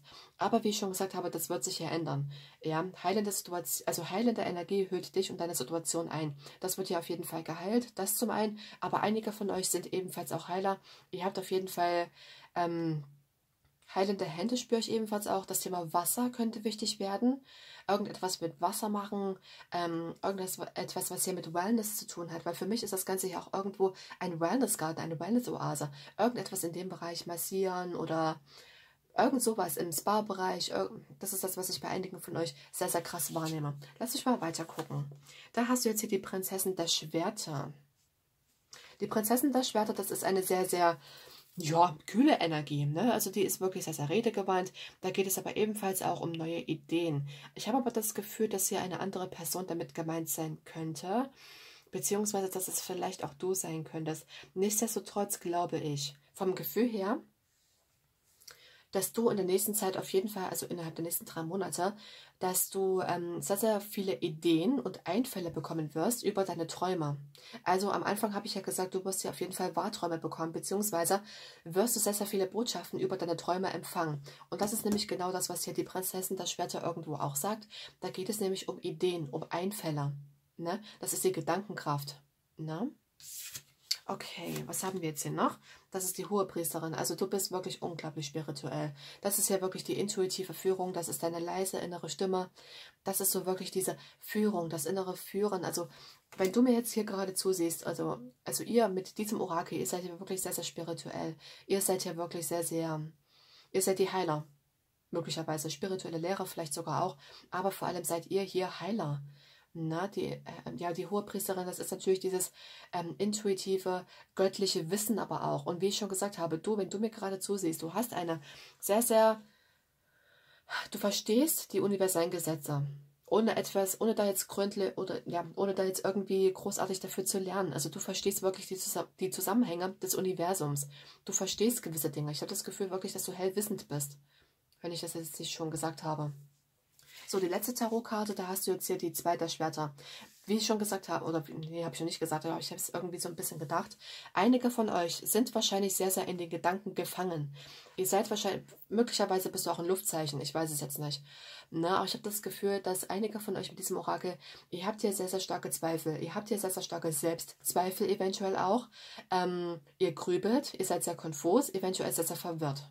Ja, also ich habe das Gefühl, dass du momentan, also dass du jetzt gerade an einem Punkt bist, wo du nicht so richtig weißt, wie es weitergehen soll, wo du nicht so richtig weißt, wie du aktiv werden sollst, was du machen sollst. Ja, deswegen nehme ich auch hier gerade der Stillstand. Weil die 2 der Schwerter, das ist die Entscheidungslosigkeit. Und wenn man keine Entscheidung trifft, dann ist man im Stillstand. Da passiert nichts.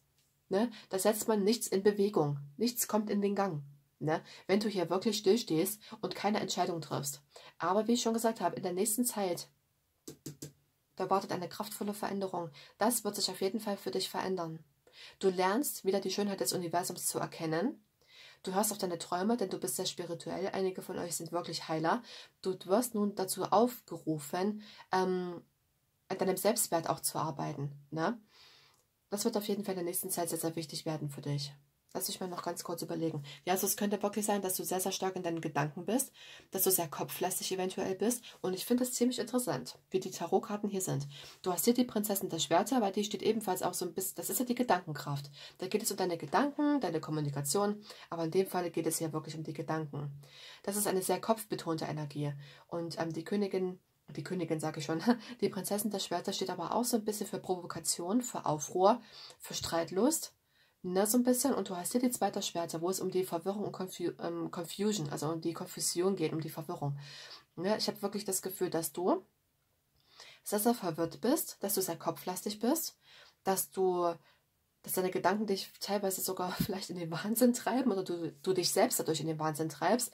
Oder ich habe das Gefühl, dass du auch selbst sabotierende Gedanken hast, also wo du dich selbst so ein Stück weit schlecht machst, dich selbst sabotierst, kann man sagen, sowas wie, ich bin nicht gut genug, ich habe Angst und ich bin nicht so hübsch und ich wiege zu viel oder und so weiter und so fort. Ich habe das Gefühl, dass das bei dir gerade wichtig ist, aber worauf ich jetzt eigentlich hinaus möchte, ist, dass die Hohepriesterin, die das komplette Gegenteil davon ist, genau in der Mitte ist. Das finde ich ziemlich interessant. Und es ist so wie, als ob du so ein bisschen hin und her gerissen bist zwischen deinen Gedanken und deinen Gefühlen. Zwischen deinen Gedanken und deiner Intuition, deinen Eingebungen. Na, ich habe das Gefühl, dass das wird in der nächsten Zeit auf jeden Fall wichtig werden, dass du immer intuitiver werden sollst oder dass du mehr auf deine Intuition vertrauen sollst. Weil wie gesagt, du hast ja das Wasserelement, da geht es um deine Sinne. Unter anderem geht es auch um deine innere Stimme. Deine Sinne, das was dein Bauchgefühl, deine Intuition, na, das wird ja auf jeden Fall wichtig werden, weil bei den Tarotkarten ist die Hohepriesterin im Zentrum. Das Zentrum, das ist wirklich die Mitte, das ist der Mittelpunkt, das Hauptthema, das Highlight, kann man sagen. Ne, also wird das hier, das wird wichtig werden. Ne? Und nicht mehr zu sehr im Ego sein, nicht mehr zu sehr im Kopfkino, nicht mehr so verwirrt sein und so weiter. Weil ich habe das Gefühl, einige von euch möchten gewisse Dinge auch mit dem Verstand greifen. Gewisse Dinge einfach verstehen, warum das und so weiter passiert. Ne? Das ist eventuell das, was bei einigen von euch sehr, sehr stark hier der Fall ist. Ihr wollt sehr, sehr viel verstehen. Ihr seid sehr verwirrt, warum das und das gerade passiert. Ihr seid sehr verwirrt darüber, warum im Außen nichts passiert. Aber ich habe das Gefühl, in der nächsten Zeit geht es erstmal wirklich darum, dass du lernst, dich selbst erstmal wieder zu leben, dass du lernst, dich selbst wieder schön zu machen, dass du das besser aus deinem Typ herausholst, dass du deine Wohnung verschönerst, wirklich dich mit Schönheit umgibst und Schönheit, ja, das wird wichtig werden für dich hier. Ne? Das wird auf jeden Fall sehr, sehr wichtig werden für dich, damit du einfach wieder lernst, dich selbst wirklich wertzuschätzen. Ne? Zum Beispiel auch mal zur Massage gehen, zur Kosmetik, Wellnessbereich, damit du wieder lernst, mit dir selbst in Verbindung zu kommen. Ne? Weil die Hohepriesterin, das ist auch wirklich eine sehr, sehr starke Verbindung zu sich selbst.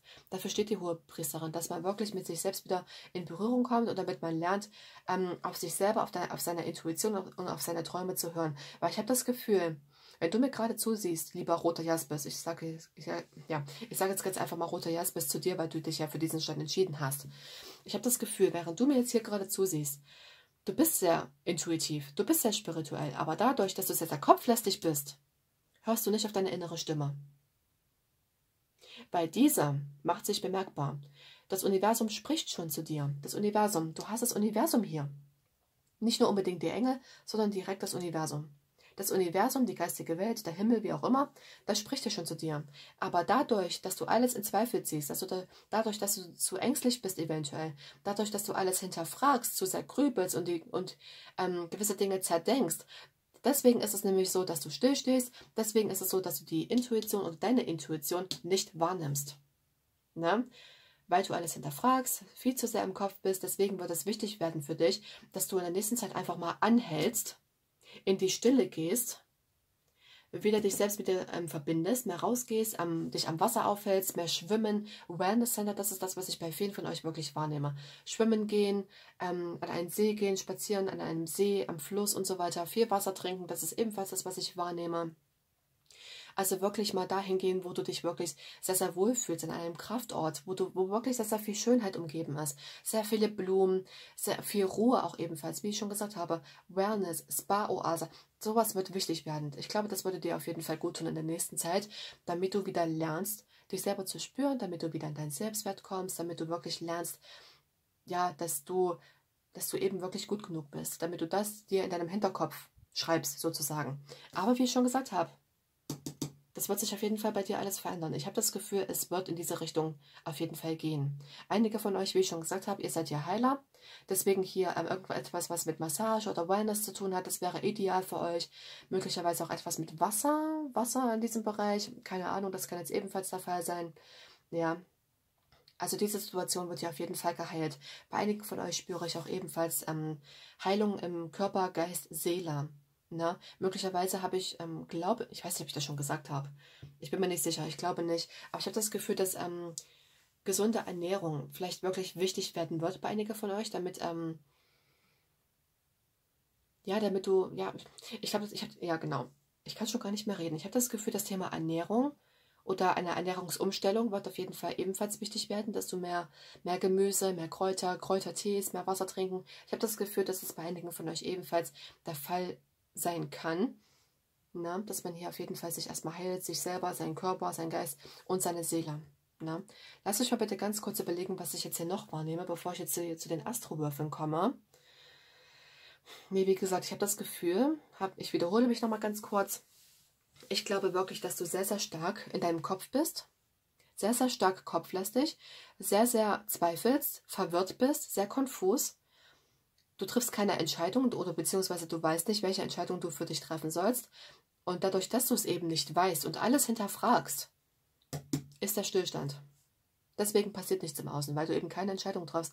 Aber du hast hier die kraftvolle Veränderung auf jeden Fall, die da auf jeden Fall auf dich zukommen wird. Jetzt sei da bitte nicht so streng zu dir oder sag, oh, ich bin schuld daran, dass sich nichts bewegt und so weiter. Nein, nein, nein. Es war eine Erfahrung, die du machen musstest und aus Fehler lernt man ja. Weißt du, es war eine Erfahrung, die hast du gemacht, damit du wirklich dahin kommen kannst, wo du hinkommen sollst. In dein Selbstwert, ne, oder wohin auch immer, dass du deine Berufung annimmst als Heilung, als Heilung, ne, als Heilerin, als Heiler sozusagen. Das ist das, was ich bei vielen von euch wahrnehme, weil ihr seid hier, bei vielen von euch spüre ich wirklich, ihr seid hier Erdenengel. Empathen, Starseeds, also was Mögliches. Einige von euch könnten das hier auf jeden Fall sein. Und wie ich schon gesagt habe, Erdenengel, Starseeds und Kristallkinder und so weiter, die haben ein sehr, sehr geringes Selbstwertgefühl. Und ich glaube, das wird in der nächsten Zeit wirklich wichtig werden. Aber vor allem ist es erstmal wichtig, dass du auf deine Intuition hörst. Dass du lernst, aus dem Kopf herauszugehen. Dass du lernst, dass man die Dinge mit dem Verstand nicht wirklich greifen kann. Ja, dass du lernst, wieder auf deine Intuition zu hören, deine Träume wahrzunehmen, ne? Denn du bekommst ja wirklich sehr, sehr viele Prophezeiungen und so weiter. Einige von euch haben auch die einige von euch haben auch die Gabe, anderen etwas vorherzusagen. Ne? Einige von euch sind wahrscheinlich auch Kartenleger, die mir jetzt gerade zusehen. Ne? Aber erstmal ist es wirklich wichtig, in deine Kraft zu kommen, dass du wirklich lernst, dich selbst wertzuschätzen, das Thema Schönheit, das Beste aus dich machen, das Beste aus dich herauszuholen, das wird wichtig werden, damit du wieder lernst, dich selbst irgendwo auch wertzuschätzen. Ne? Also du hast dich in der letzten Zeit, muss ich leider so sagen, wirklich hängen gelassen. Entschuldigung, wenn ich mich jetzt hier gerade sehr, sehr verspreche. Aber wie ich schon gesagt habe, ich habe das Gefühl, du hast dich wirklich sehr, sehr hängen gelassen, hast nichts wirklich aus dir gemacht und deswegen hier der Stillstand, du hast nichts wirklich getan und so weiter, bist nicht wirklich aktiv gewesen, aber hier kraftvolle Veränderung, das wird auf jeden Fall kommen. Ja, okay, ich würde sagen, wir benutzen jetzt auch die Astrowürfel Bei dir kann ich jetzt noch nicht so 100% sehen, was kommen wird, bis auf das, dass einige von euch wirklich hier die Heiler sind. Ihr habt wirklich Wahrträume, ihr seid sehr hellsichtig, sehr hellfühlig und so weiter. Ihr spürt gewisse Dinge, auch von anderen Menschen.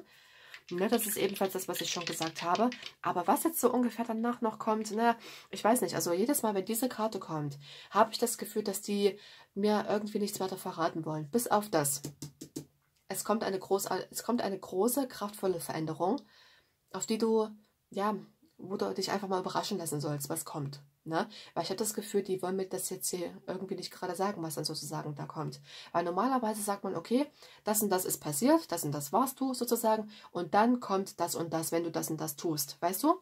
Aber bei diesem Orakel, wenn diese Karte hier kommt, habe ich immer das Gefühl, dass irgendetwas schon zu Ende geht, dass da irgendetwas nun transformiert wird, aber man weiß noch nicht so richtig, wohin. Ja, das ist genau das Gefühl, was ich jetzt hier gerade habe.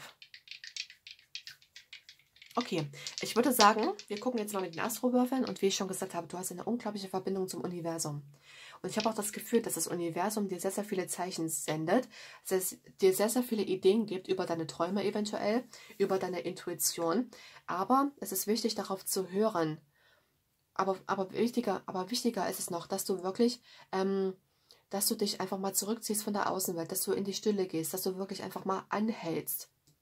Dass du anhältst und wirklich einfach mal sagst, nee, stopp, ich brauche jetzt Zeit für mich. Ich brauche jetzt eine Zeit der Stille, damit ich meine innere Stimme, meine intuitive Stimme wahrnehmen kann und nicht mehr zu sehr im Kopf bin, im Verstand. Denn der redet dir nämlich hier Zweifel ein, der sorgt dafür, dass du keine Entscheidung treffen kannst. Na? Also glaube bitte nicht alles, was du denkst. So, die Astrowürfel, da bin ich jetzt schon ganz gespannt. Verzeihung. Ich muss gleich erstmal einen Schluck trinken.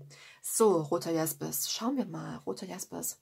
Ich finde das ziemlich interessant, dass du dich auch für den roten Jaspis entschieden hast, weil der rote Jaspis, da geht es wirklich um dein Wurzelchakra. Da geht es um die innere Sicherheit, um die innere Stabilität. Ja? Also das ist sehr, sehr interessant, weil das ist wirklich ein sehr, sehr guter ein sehr, sehr guter Stein, wenn du dich hier wirklich erden möchtest. Und ich habe das Gefühl, das Thema Erden scheint hier wirklich sehr, sehr wichtig zu werden für dich.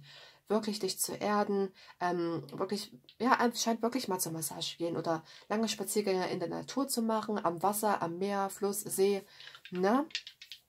Badewanne mit Meersalz und so weiter, das wird auf jeden Fall in der nächsten Zeit wirklich wichtig werden. Self-Care, also dich wirklich, sich um dich selber kümmern. Das ist auf jeden Fall sehr, sehr wichtig für dich. Wellness, schwimmen gehen, gesunde Ernährung, ne? Dich selber vielleicht auch so ein Stück weit zu heilen. Heilung hier der negativen Gedanken, des Kopfkinos, Heilung von Körper auch eventuell, ne? Falls du dich zu wenig bewegt hast oder zu ungesund ernährt hast. Das könnte wichtig werden für dich. Ne? Also das Thema Wasser, Meer, Fluss, das ist auf jeden Fall bei dir sehr, sehr groß geschrieben. Ja. So, jetzt aber nun die Astrowürfel, lieber rote Jaspis. Ich würde sagen, wir gucken da mal. Roter Jaspis. Roter Jaspis. Was erwartet diejenigen mit dem roten Jaspis innerhalb der nächsten 3 Monate? So, das 8. Haus, die Sonne und Stier. Wow! Wow! Das ist geil. Das ist richtig genial. Und das freut mich jetzt auch richtig zu sehen. Du hast hier Stier, Sonne und das 8. Haus. Also Sonne im 8. Haus im Stier kann man ebenfalls auch sagen. Möglicherweise bist du vielleicht ein Stier oder vielleicht bist du auch Löwe oder irgendein Wasserzeichen. Möglicherweise bist du auch ein Luftzeichen. Aber daran möchte ich mich jetzt nicht unbedingt festnageln. Was ich jetzt eigentlich damit gemeint habe mit wow, ist einfach, weil du dich selbst transformieren wirst. Du wirst wirklich lernen, dich selbst mehr wertzuschätzen. Du kommst in deinen Eigenwert. Wie komme ich darauf? Ganz einfach. Die Sonne. Die Sonne, das ist wirklich das, was du bist. Ne? Weil man sagt ja auch in der Astrologie, das Sonnenzeichen, das ist das, was du bist. Dein Sternzeichen ist also das, was du bist. Ne? Das heißt jetzt nicht, dass du mit diesem Orakel unbedingt Sternzeichen Stier sein sollst. Nein, das meine ich damit nicht. Aber die Sonne, das ist wirklich das ist deine Energie, das ist das, was du bist. Ne? Und hier haben wir Stier. Stier steht für Schönheit. Krass, oder? Schönheit, Dekoration, verschönern, aber auch Wert. Wert, Selbstwert, aber auch für die Finanzen. Also geht es auf jeden Fall schon mal darum. Und das 8. Haus, da geht es darum, dass etwas zu Ende geht. Etwas wird transformiert. Ich habe das Gefühl, dass du dich transformierst. Du mit den Sonnenzeichen, ne, also du mit der Sonne hier sozusagen, du wirst dich hier auf jeden Fall transformieren und das ins Positive. Du wirst wirklich lernen, dich selbst wertzuschätzen. Es kann sogar auch sein, dass deine Finanzen sich transformieren werden ins Positive, weil die Sonne ist ebenfalls alles, was positiv ist. Ne, das ist das grüne Licht, das ist der grüne Daumen sozusagen. Das ist das Ja auch ebenfalls, ne? Also die Sonne ist alles, was gut ist. Die Sonne ist alles, was positiv ist.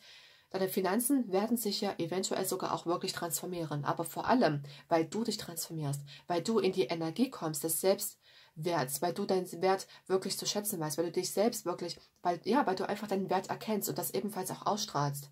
Ne? Und deswegen ist es nämlich auch so, dass deine Finanzen sich ebenfalls auch verbessern werden. Es könnte bei einigen von euch sein, dass hier etwas beendet wird, eventuell mit einer Stierperson. Das kann jetzt ebenfalls der Fall sein. Das ist aber das, was ich bei den wenigsten merke. Die Hauptbotschaft hier bei dieser Legung ist hier ganz eindeutig mit den Würfeln. Du wirst dich auf jeden Fall transformieren. Deine Energie wird sich transformieren. Die wird sich verändern, die wird sich verwandeln. Ne? Und zwar hin zu dieser Energie, zu der Stierenergie, dass man wirklich sich selbst zu schätzen weiß, dass man wirklich sehr sorgfältig mit sich umgeht, dass man wirklich sich selber verschönert, dass man das Beste aus sich herausholt. Also es geht wirklich darum in der nächsten Zeit, dass du lernst, das Beste aus dir herauszuholen, aber auch in Form von deiner Energie. Aber es beginnt ja immer bei dir selbst mit deiner Energie. Und wenn das erstmal getan ist sozusagen, wenn du wirklich an deiner Energie gearbeitet hast, dann zeigt sich das Ganze auch im Außen. Ne? Also dass du lernst, schönere Kleidung zu tragen, dass du eine schönere Frisur machst, die eben zu dir passt und so weiter. Ne? Also erst mit deiner Energie. Die Sonne ist ebenfalls die Energie. Und dann zeigt sich das Ganze ebenfalls auch im Außen. Also das wird sich hier transformieren für dich, lieber Jaspers. Also das ist wirklich sehr, sehr schön. Lass mich mal überlegen, was ich jetzt hier noch wahrnehme.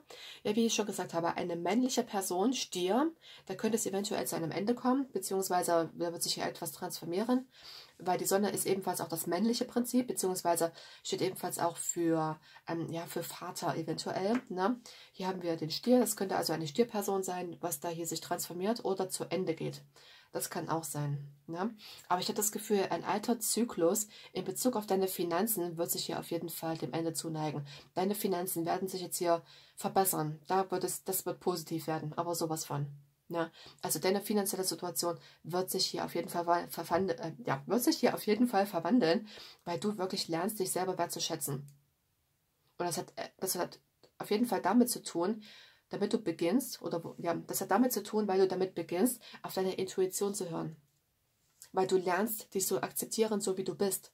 Ja? Du bist nicht wie alle anderen, du bist ja sensitiv, du bist eine Heilerin, ein Heiler, du bist wahrscheinlich wirklich ein Erdenengel oder ein Starseed oder was weiß ich, du bist ja einfühlsam. Na? Ich habe das Gefühl, du lernst wirklich diesen Teil von dir zu akzeptieren. Na? Und kommst in dein Selbstvertrauen, in deinen Selbstwert, lernst wirklich dir selbst etwas Gutes zu gönnen. Wellness, by the way, ne? Also übrigens hier Wellness, nochmal so ein kleiner Wink mit dem Zaunfall. Also wie gesagt, das ist auf jeden Fall sehr, sehr wichtig für dich. Und es kommt jetzt zu einer ganz, ganz kraftvollen Veränderung in Bezug zu dem, was ich hier gerade mit den Astrowürfeln gesagt habe. In Bezug auf deinen Selbstwert und deine Finanzen. Hier, kraftvolle Veränderung. Wow! So, mein lieber Jaspers, das war alles, was ich für dich habe. Ich überlege gerade, ob ich jetzt noch irgendwas vergessen habe. Nee, wie gesagt, also du hast auf jeden Fall Wahrträume. Achte bitte auf deine Träume, denn diese verraten dir einiges. Falls du irgendwelche Ideen bekommen möchtest oder irgendwelche Einfälle haben möchtest, vergiss es. Also ich habe das Gefühl, in der nächsten Zeit wirst du auch sehr, sehr viele Ideen bekommen, sehr viele Einfälle, aber nur, wenn du auf deine Intuition hörst und dich zurückziehst und dich wirklich nur um dich kümmerst, an deinem Selbstwert arbeitest, dir selbst etwas Gutes gönnst und wenn du auch einfach mal andere für dich sorgen lässt, wie zum Beispiel zur Massage, zur Kosmetik und so weiter. Na? Das wird wichtig werden und ich wiederhole mich nochmal, deine Finanzen werden sich hier auf jeden Fall ins Positive verwandeln. Sehr, sehr schön. Wow, das ist wirklich sehr interessant. Lieber roter Jaspis, das war dein Orakel. Ich hoffe, ich konnte dir helfen. Ich wünsche dir alles Liebe, ich wünsche dir ganz viel Kraft und wow. Wow, das sieht wirklich richtig gut aus. Also wie gesagt, innerhalb der nächsten 3 Monate wird das auf jeden Fall alles passieren. Deine Finanzen werden sich hier verbessern. So, bevor ich jetzt zum Rauchquarz komme, möchte ich jetzt noch mal ganz kurz was trinken. Ach, das ist, wenn man zu viel redet, da bekommt man einen trockenen Mund. Natürlich könnte ich auch alles zurechtschneiden, aber möchte ich jetzt ehrlich gesagt nicht.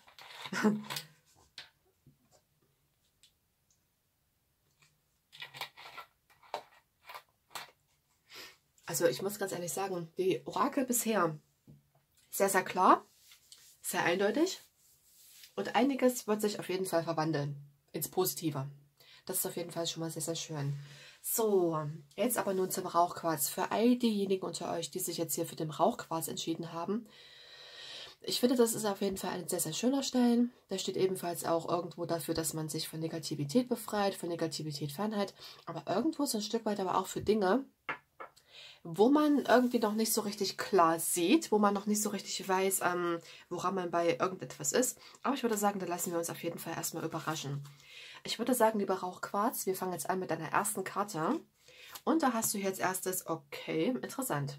Was habe ich nämlich gerade zum Rauchquarz gesagt? Ich schwöre dir, ich kenne die Karten nicht. Ich habe bei den Karten nicht unten drunter geguckt. Ja, weil da kann ich es auch sein lassen, ganz ehrlich, ne? Davon habe ich nichts.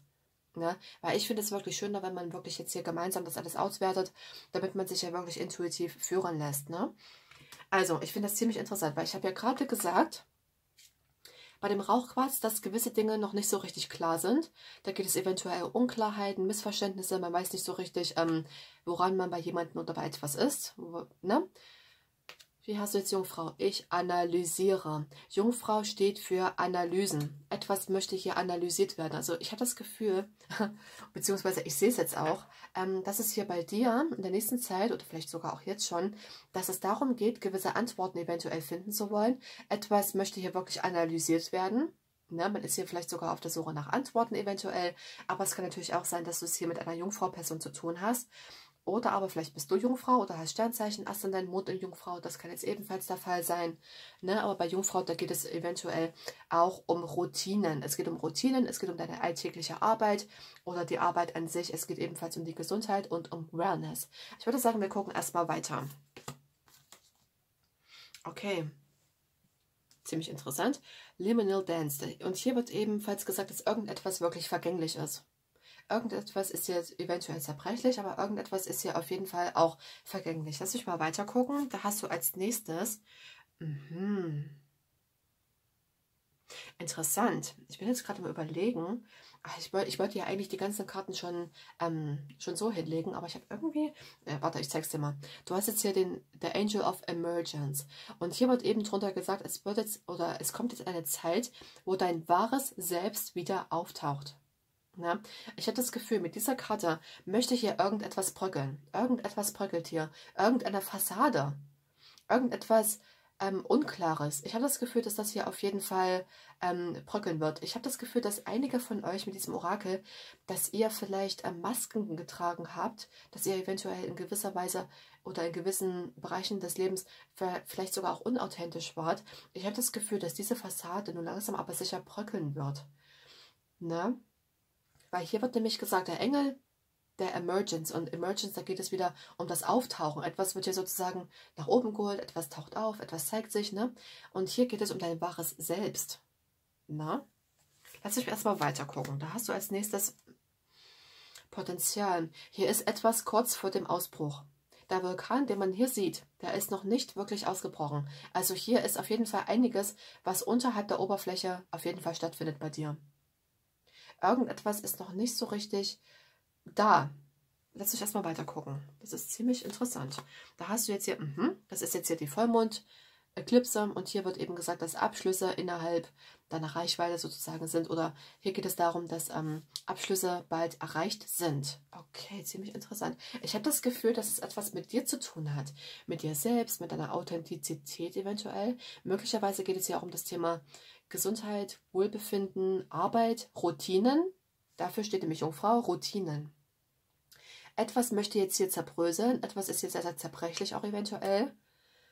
Aber ich habe das Gefühl, möglicherweise bist du das auch eventuell, möglicherweise hast du auch gesundheitliche Beschwerden. Zum Thema Gesundheit kann ich jetzt so weiter nichts sagen, weil ich bin keine Ärztin, ne?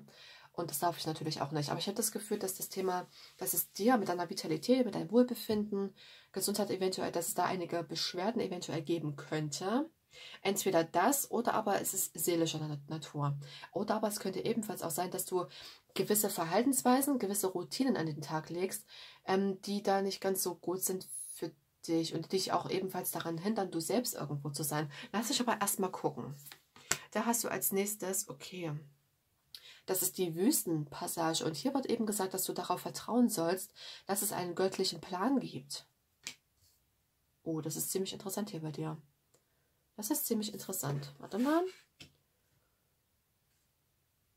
Ich kann das Ganze noch nicht so richtig greifen. Ich habe das Gefühl, dass bei dir momentan einiges sehr verwirrend ist. Einiges ist sehr verschwommen durch den Rauchquarz. Einiges ist sehr verschwommen, einiges wird noch nicht so richtig gesehen im Außen. Möglicherweise ist es auch so, dass du eine verzerrte Wahrnehmung hast, dass du die Dinge nicht ganz so siehst, wie sie wirklich sind. Das ist jetzt keine Kritik, um Gottes Willen, dafür kannst du ja nichts. Ja, es kann eventuell wirklich sein, dass du jetzt gerade an einem Punkt bist oder demnächst noch kommen wirst oder dass sich das auch die nächsten 3 Monate so entwickeln könnte. Dass da einiges ist, was da noch nicht so richtig da ist. Und ich habe das Gefühl, dass es etwas mit dir zu tun hat, deinem Selbst, deiner Authentizität. Deswegen sagt nämlich das Potenzial, die Karte, dass da einiges noch unterhalb der Oberfläche ist. Einiges ist noch unterhalb der Oberfläche, noch im Wasser, also noch nicht so richtig, ne? An der Oberfläche kann man sagen. Irgendetwas ist da in dir, was da eventuell sogar auch brodelt. Ja. Irgendetwas, was dich hier total verwirrend macht. Entweder in Bezug auf eine bestimmte Person, das kann ebenfalls der Fall sein, oder im Bereich Beruf, Karriere, das kann jetzt hier auch sein. Aber hier wird ja gesagt, vertraue, dass es hier einen göttlichen Plan gibt. Das hat alles seinen Sinn. Ja? Und diese Karte sagt ja im Prinzip auch, dass hier ein Abschluss sozusagen schon so gut wie da ist. Das Ganze wird also bald ein Ende haben. Ne? Okay. Perfektes Timing. Jetzt ist der richtige Zeitpunkt, dass du vorwärts gehst. Also das perfekte Timing wird ja auf jeden Fall bald kommen. Ja. It's time for the real you to emerge. Also es ist an der Zeit, dass dein wahres Selbst sozusagen auftaucht. Denn ich habe das Gefühl, in dir ist sehr, sehr viel Potenzial. Ebenfalls auch, jetzt komme ich mal darauf zurück, in dir selbst ist sehr, sehr viel Potenzial. Ja. Was da auftauchen möchte.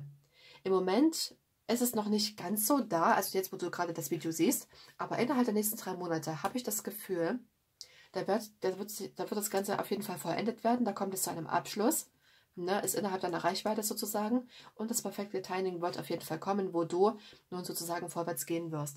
Gucken wir uns mal deine Tarotkarten an, da hast du als erstes, genau, sehr schön, da hast du die 3 der Kelche und da geht es wirklich um das Feiern. Man hat etwas geschafft, man hat etwas überstanden und man feiert deswegen, man stoßt hier wirklich an. Aber die 3 der Kelche, da geht es ebenfalls darum, dass man sich mit Freunden trifft, dass man mehr rausgeht, dass man wieder Spaß hat am Leben, auch mit mehreren Menschen eventuell. Und man sieht ja auch wirklich eine sehr, sehr reiche und reife Ernte ebenfalls. Ne? Also ich habe ja wirklich das Gefühl, dass einiges bei dir geerntet wird, auch wenn du es jetzt im Moment noch nicht wirklich sehen kannst. Also du bist in einer Situation gerade, wo du nicht so richtig weißt, wie geht es weiter. Ne? Wohin als nächstes? Deswegen nehme ich hier die Karte. Und eine Wüste, naja, das ist immer so eine Sache, wo man da als nächstes hingehen muss, ne? Weil alles gleich aussieht, so ziemlich.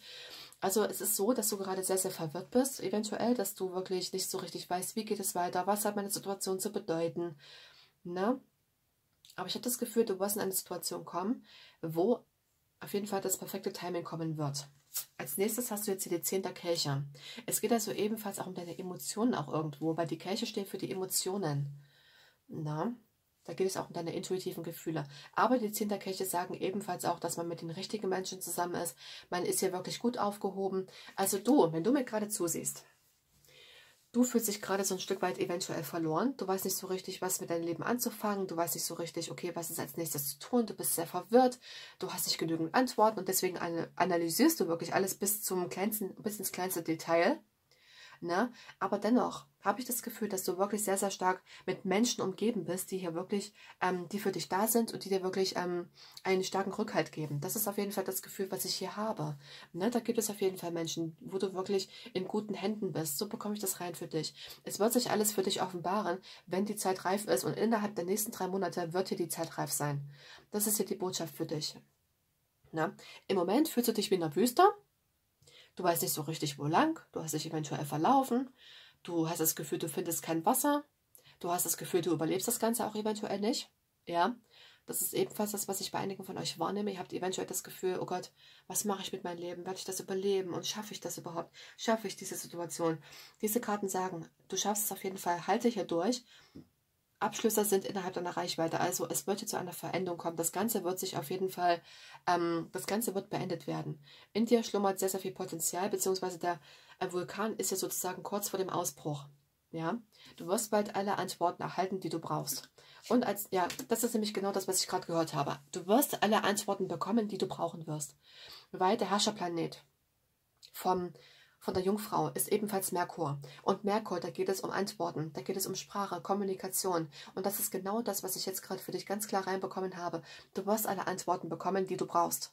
Ja? Auch wenn du jetzt gerade verwirrt bist, hier wird gesagt, bitte halte durch. Du bist gerade in einer Situation, wo du dich völlig neu entdeckst und wo du gerade dich selber transformierst, wo du einfach, wo dein wahres Selbst auch gerade dabei ist, aufzutauchen. Ne? Es ist im Moment noch nicht so. Erstmal ist es notwendig, dass du gewisse Dinge sein lässt, dass da etwas, ja, hier geht es wirklich darum, dass etwas dass da etwas wegfallen möchte. Eventuell wirklich sogar gewisse Masken, Unauthentizität und so weiter, das Unehrliche, ne? Und vor allem habe ich auch sowieso das Gefühl, dass du gerade sehr, sehr emotional sein könntest, aber auch sehr, sehr zerbrechlich, verletzlich dich fühlen könntest.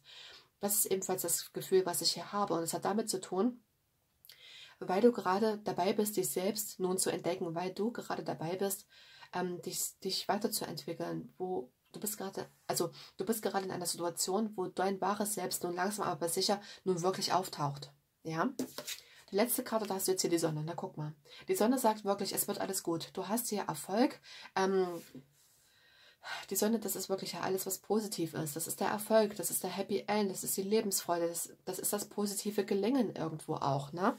Also nichtsdestotrotz, auch wenn es gerade sehr, sehr schwierig ist, auch wenn du momentan sehr, sehr verwirrt bist und das Gefühl hast, du kommst nicht weiter oder du hast dich verlaufen, bist in der Sackgasse angelangt und wirst es eventuell nicht, na, jetzt nicht wortwörtlich, das meine ich jetzt nicht überleben, keine Ahnung, also das meine ich jetzt nicht wortwörtlich, ne?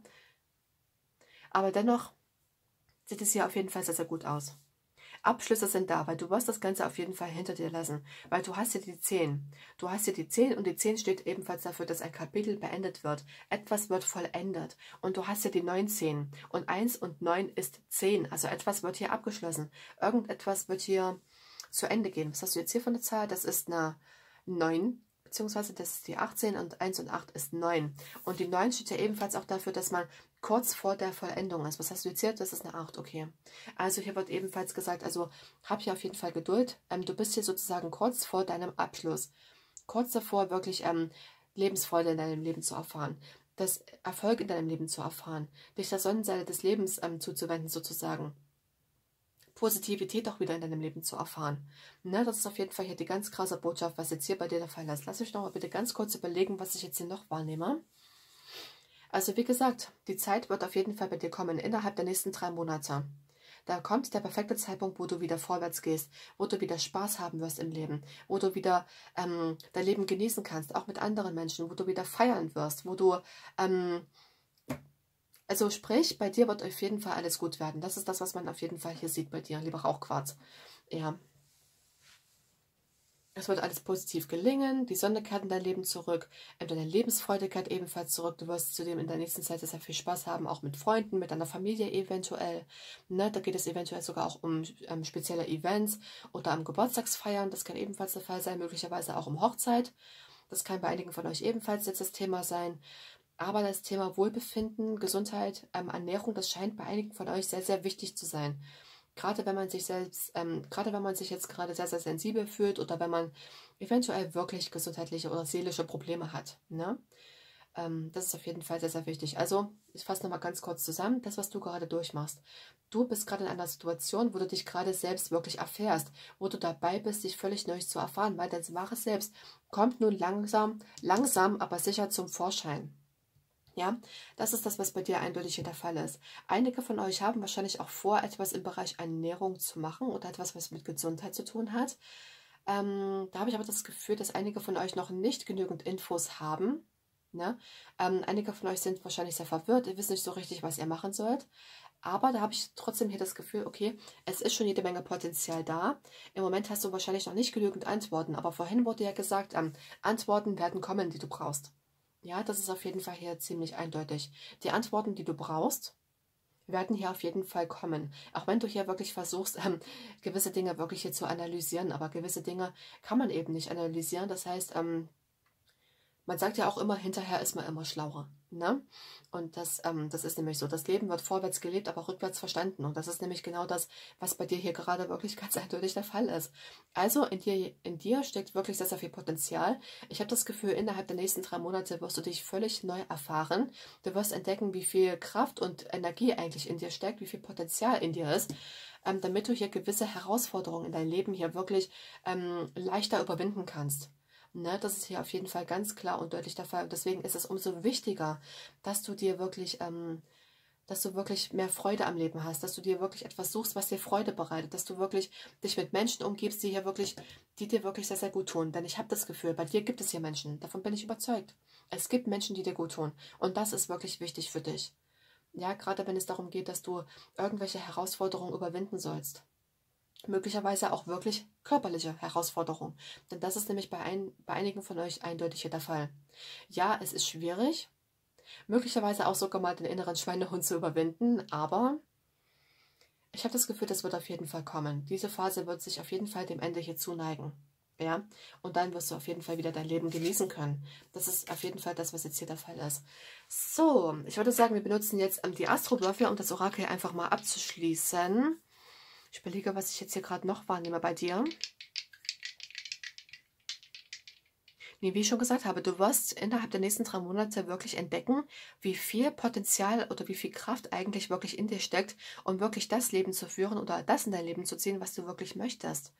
Ne, du wirst wirklich entdecken, wie viel Kraft du eigentlich hast, gewisse Herausforderungen leichter zu überwinden. Das habe ich schon gesagt. Das bekomme ich jetzt gerade nochmal gesagt. Die Zeit wird auf jeden Fall für dich kommen bald, wo du dein Leben wieder mit anderen, auch allgemein auch mit dir genießen kannst. Ne? So, jetzt aber nun die Astrowürfel. Und da bin ich gespannt. So, die Astrowürfel. Was sagen jetzt die Astrowürfel? Was möchten sie dir sagen, lieber Rauchquarz, für die nächsten 3 Monate? Die nächsten 3 Monate. Du hast Fische, Uranus und das 5. Haus. Also es geht ja um gewisse Dinge, die du nicht gesehen hast, die du wahrscheinlich völlig falsch eingeschätzt hast, weil Fische steht ebenfalls auch für dein Unterbewusstsein, für Illusionen, für Verdrängtes, für Flucht auch eventuell. Ich habe das Gefühl, dass eine Zeit kommen wird, oder vielleicht ist es sogar aber auch jetzt schon, wo gewisse Dinge sich einfach verändern werden, weil Uranus ist wirklich, das ist die große, überraschende, plötzliche Veränderung. Da wird wirklich einiges verändert werden. Etwas, was mit deinem Unterbewusstsein zu tun hat, etwas, was mit verdrängten Dingen zu tun hat, auch eventuell. Ja, also etwas, deine Sichtweise. Ich habe das Gefühl, das ist deine Sichtweise auf gewisse Dinge. Ich habe das Gefühl, dass sich das auf jeden Fall verändern wird. Das wird sich verändern und das 5. Haus, da geht es, finde ich ziemlich interessant, weil die Sonne ist der Herrscherplanet vom Löwe und Sonne herrscht ebenfalls auch über Löwe und über das 5. Haus. Und da geht es wirklich um Spaß, es geht um Feiern, es geht um Vergnügen, es geht um Party. Und das ist genau das, was ich hier bei dir sehe. Party, Vergnügen, Spaß, das wird in der nächsten Zeit auf jeden Fall auf dich zukommen wieder. Ne? Also all das wird sich hier verändern. Das, was du in deinem Unterbewusstsein immer noch war, das, was du eventuell falsch eingeschätzt hast, was du falsch gesehen hast, auch eventuell falsche Denkweisen oder, ne, ich habe das Gefühl, dass das hier auf jeden Fall, was ich ebenfalls wahrnehme, ist Unauthentizität, Unehrlichkeit, Selbsttäuschung auch eventuell. Das wird sich hier auf jeden Fall verändern. Also ich habe das, wie ich vorhin schon gesagt habe, ich habe das Gefühl, Masken fallen. Die Fassade bröckelt. Das habe ich vorhin schon gesagt. Und das ist genau das, was damit gemeint ist. Ne? Und das passiert deshalb, damit dein wahres Selbst nun wirklich zum Vorschein kommt. Damit dein wahres Selbst auftaucht. Also du lernst hier wirklich in der nächsten Zeit, du selbst zu sein. Du lernst hier wirklich Masken fallen zu lassen. Du lernst ebenfalls auch dich selbst so anzunehmen, wie du wirklich bist. Nämlich auch irgendwo ein Mensch, was Gefühle hat und auch verletzlich ist. Ja, das ist ebenfalls das, was bei dir hier eindeutig der Fall ist. Also verkehrte Sichtweisen, verdrängtes, das wird sich hier auf jeden Fall verändern. Da wird es auf jeden Fall nichts mehr so sein, wie es war. Und nun kommt dann das 5. Haus, was ebenfalls auch ja, für Spaß wieder steht, für Hobbys, für Kreativität. Das wird ebenfalls wichtig werden. Möglicherweise spielt auch ebenfalls eine Fische-Person eine Rolle. Das kann jetzt der Fall sein. Spüre ich aber weniger. Nee, ich habe jetzt im Prinzip alles gesagt, was hier zu sagen ist. Ich überlege noch mal ganz kurz, was ich jetzt hier noch wahrnehme. Nee, lieber Rauchquarz, mehr habe ich jetzt nicht für dich. Ich wünsche dir alles, alles Liebe und sage bis zum nächsten Mal. Lass es dir gut gehen. Ich drücke dir auf jeden Fall die Daumen, dass du das schaffst, aber laut diesem Kartendeck wirst du das auf jeden Fall schaffen, weil das perfekte Timing ist hier. Du hast die Sonne, du hast das Leben genießen mit anderen auch, du hast den Spaß, das Feiern und so weiter. Also nichts bleibt so, wie es ist. Du kannst auf jeden Fall damit rechnen, dass deine Situation sich auf jeden Fall verbessern wird und dass das Alter auf jeden Fall sich verändern wird. Alles klar. Ich wünsche alles Liebe. Bis zum nächsten Mal. Tschüss.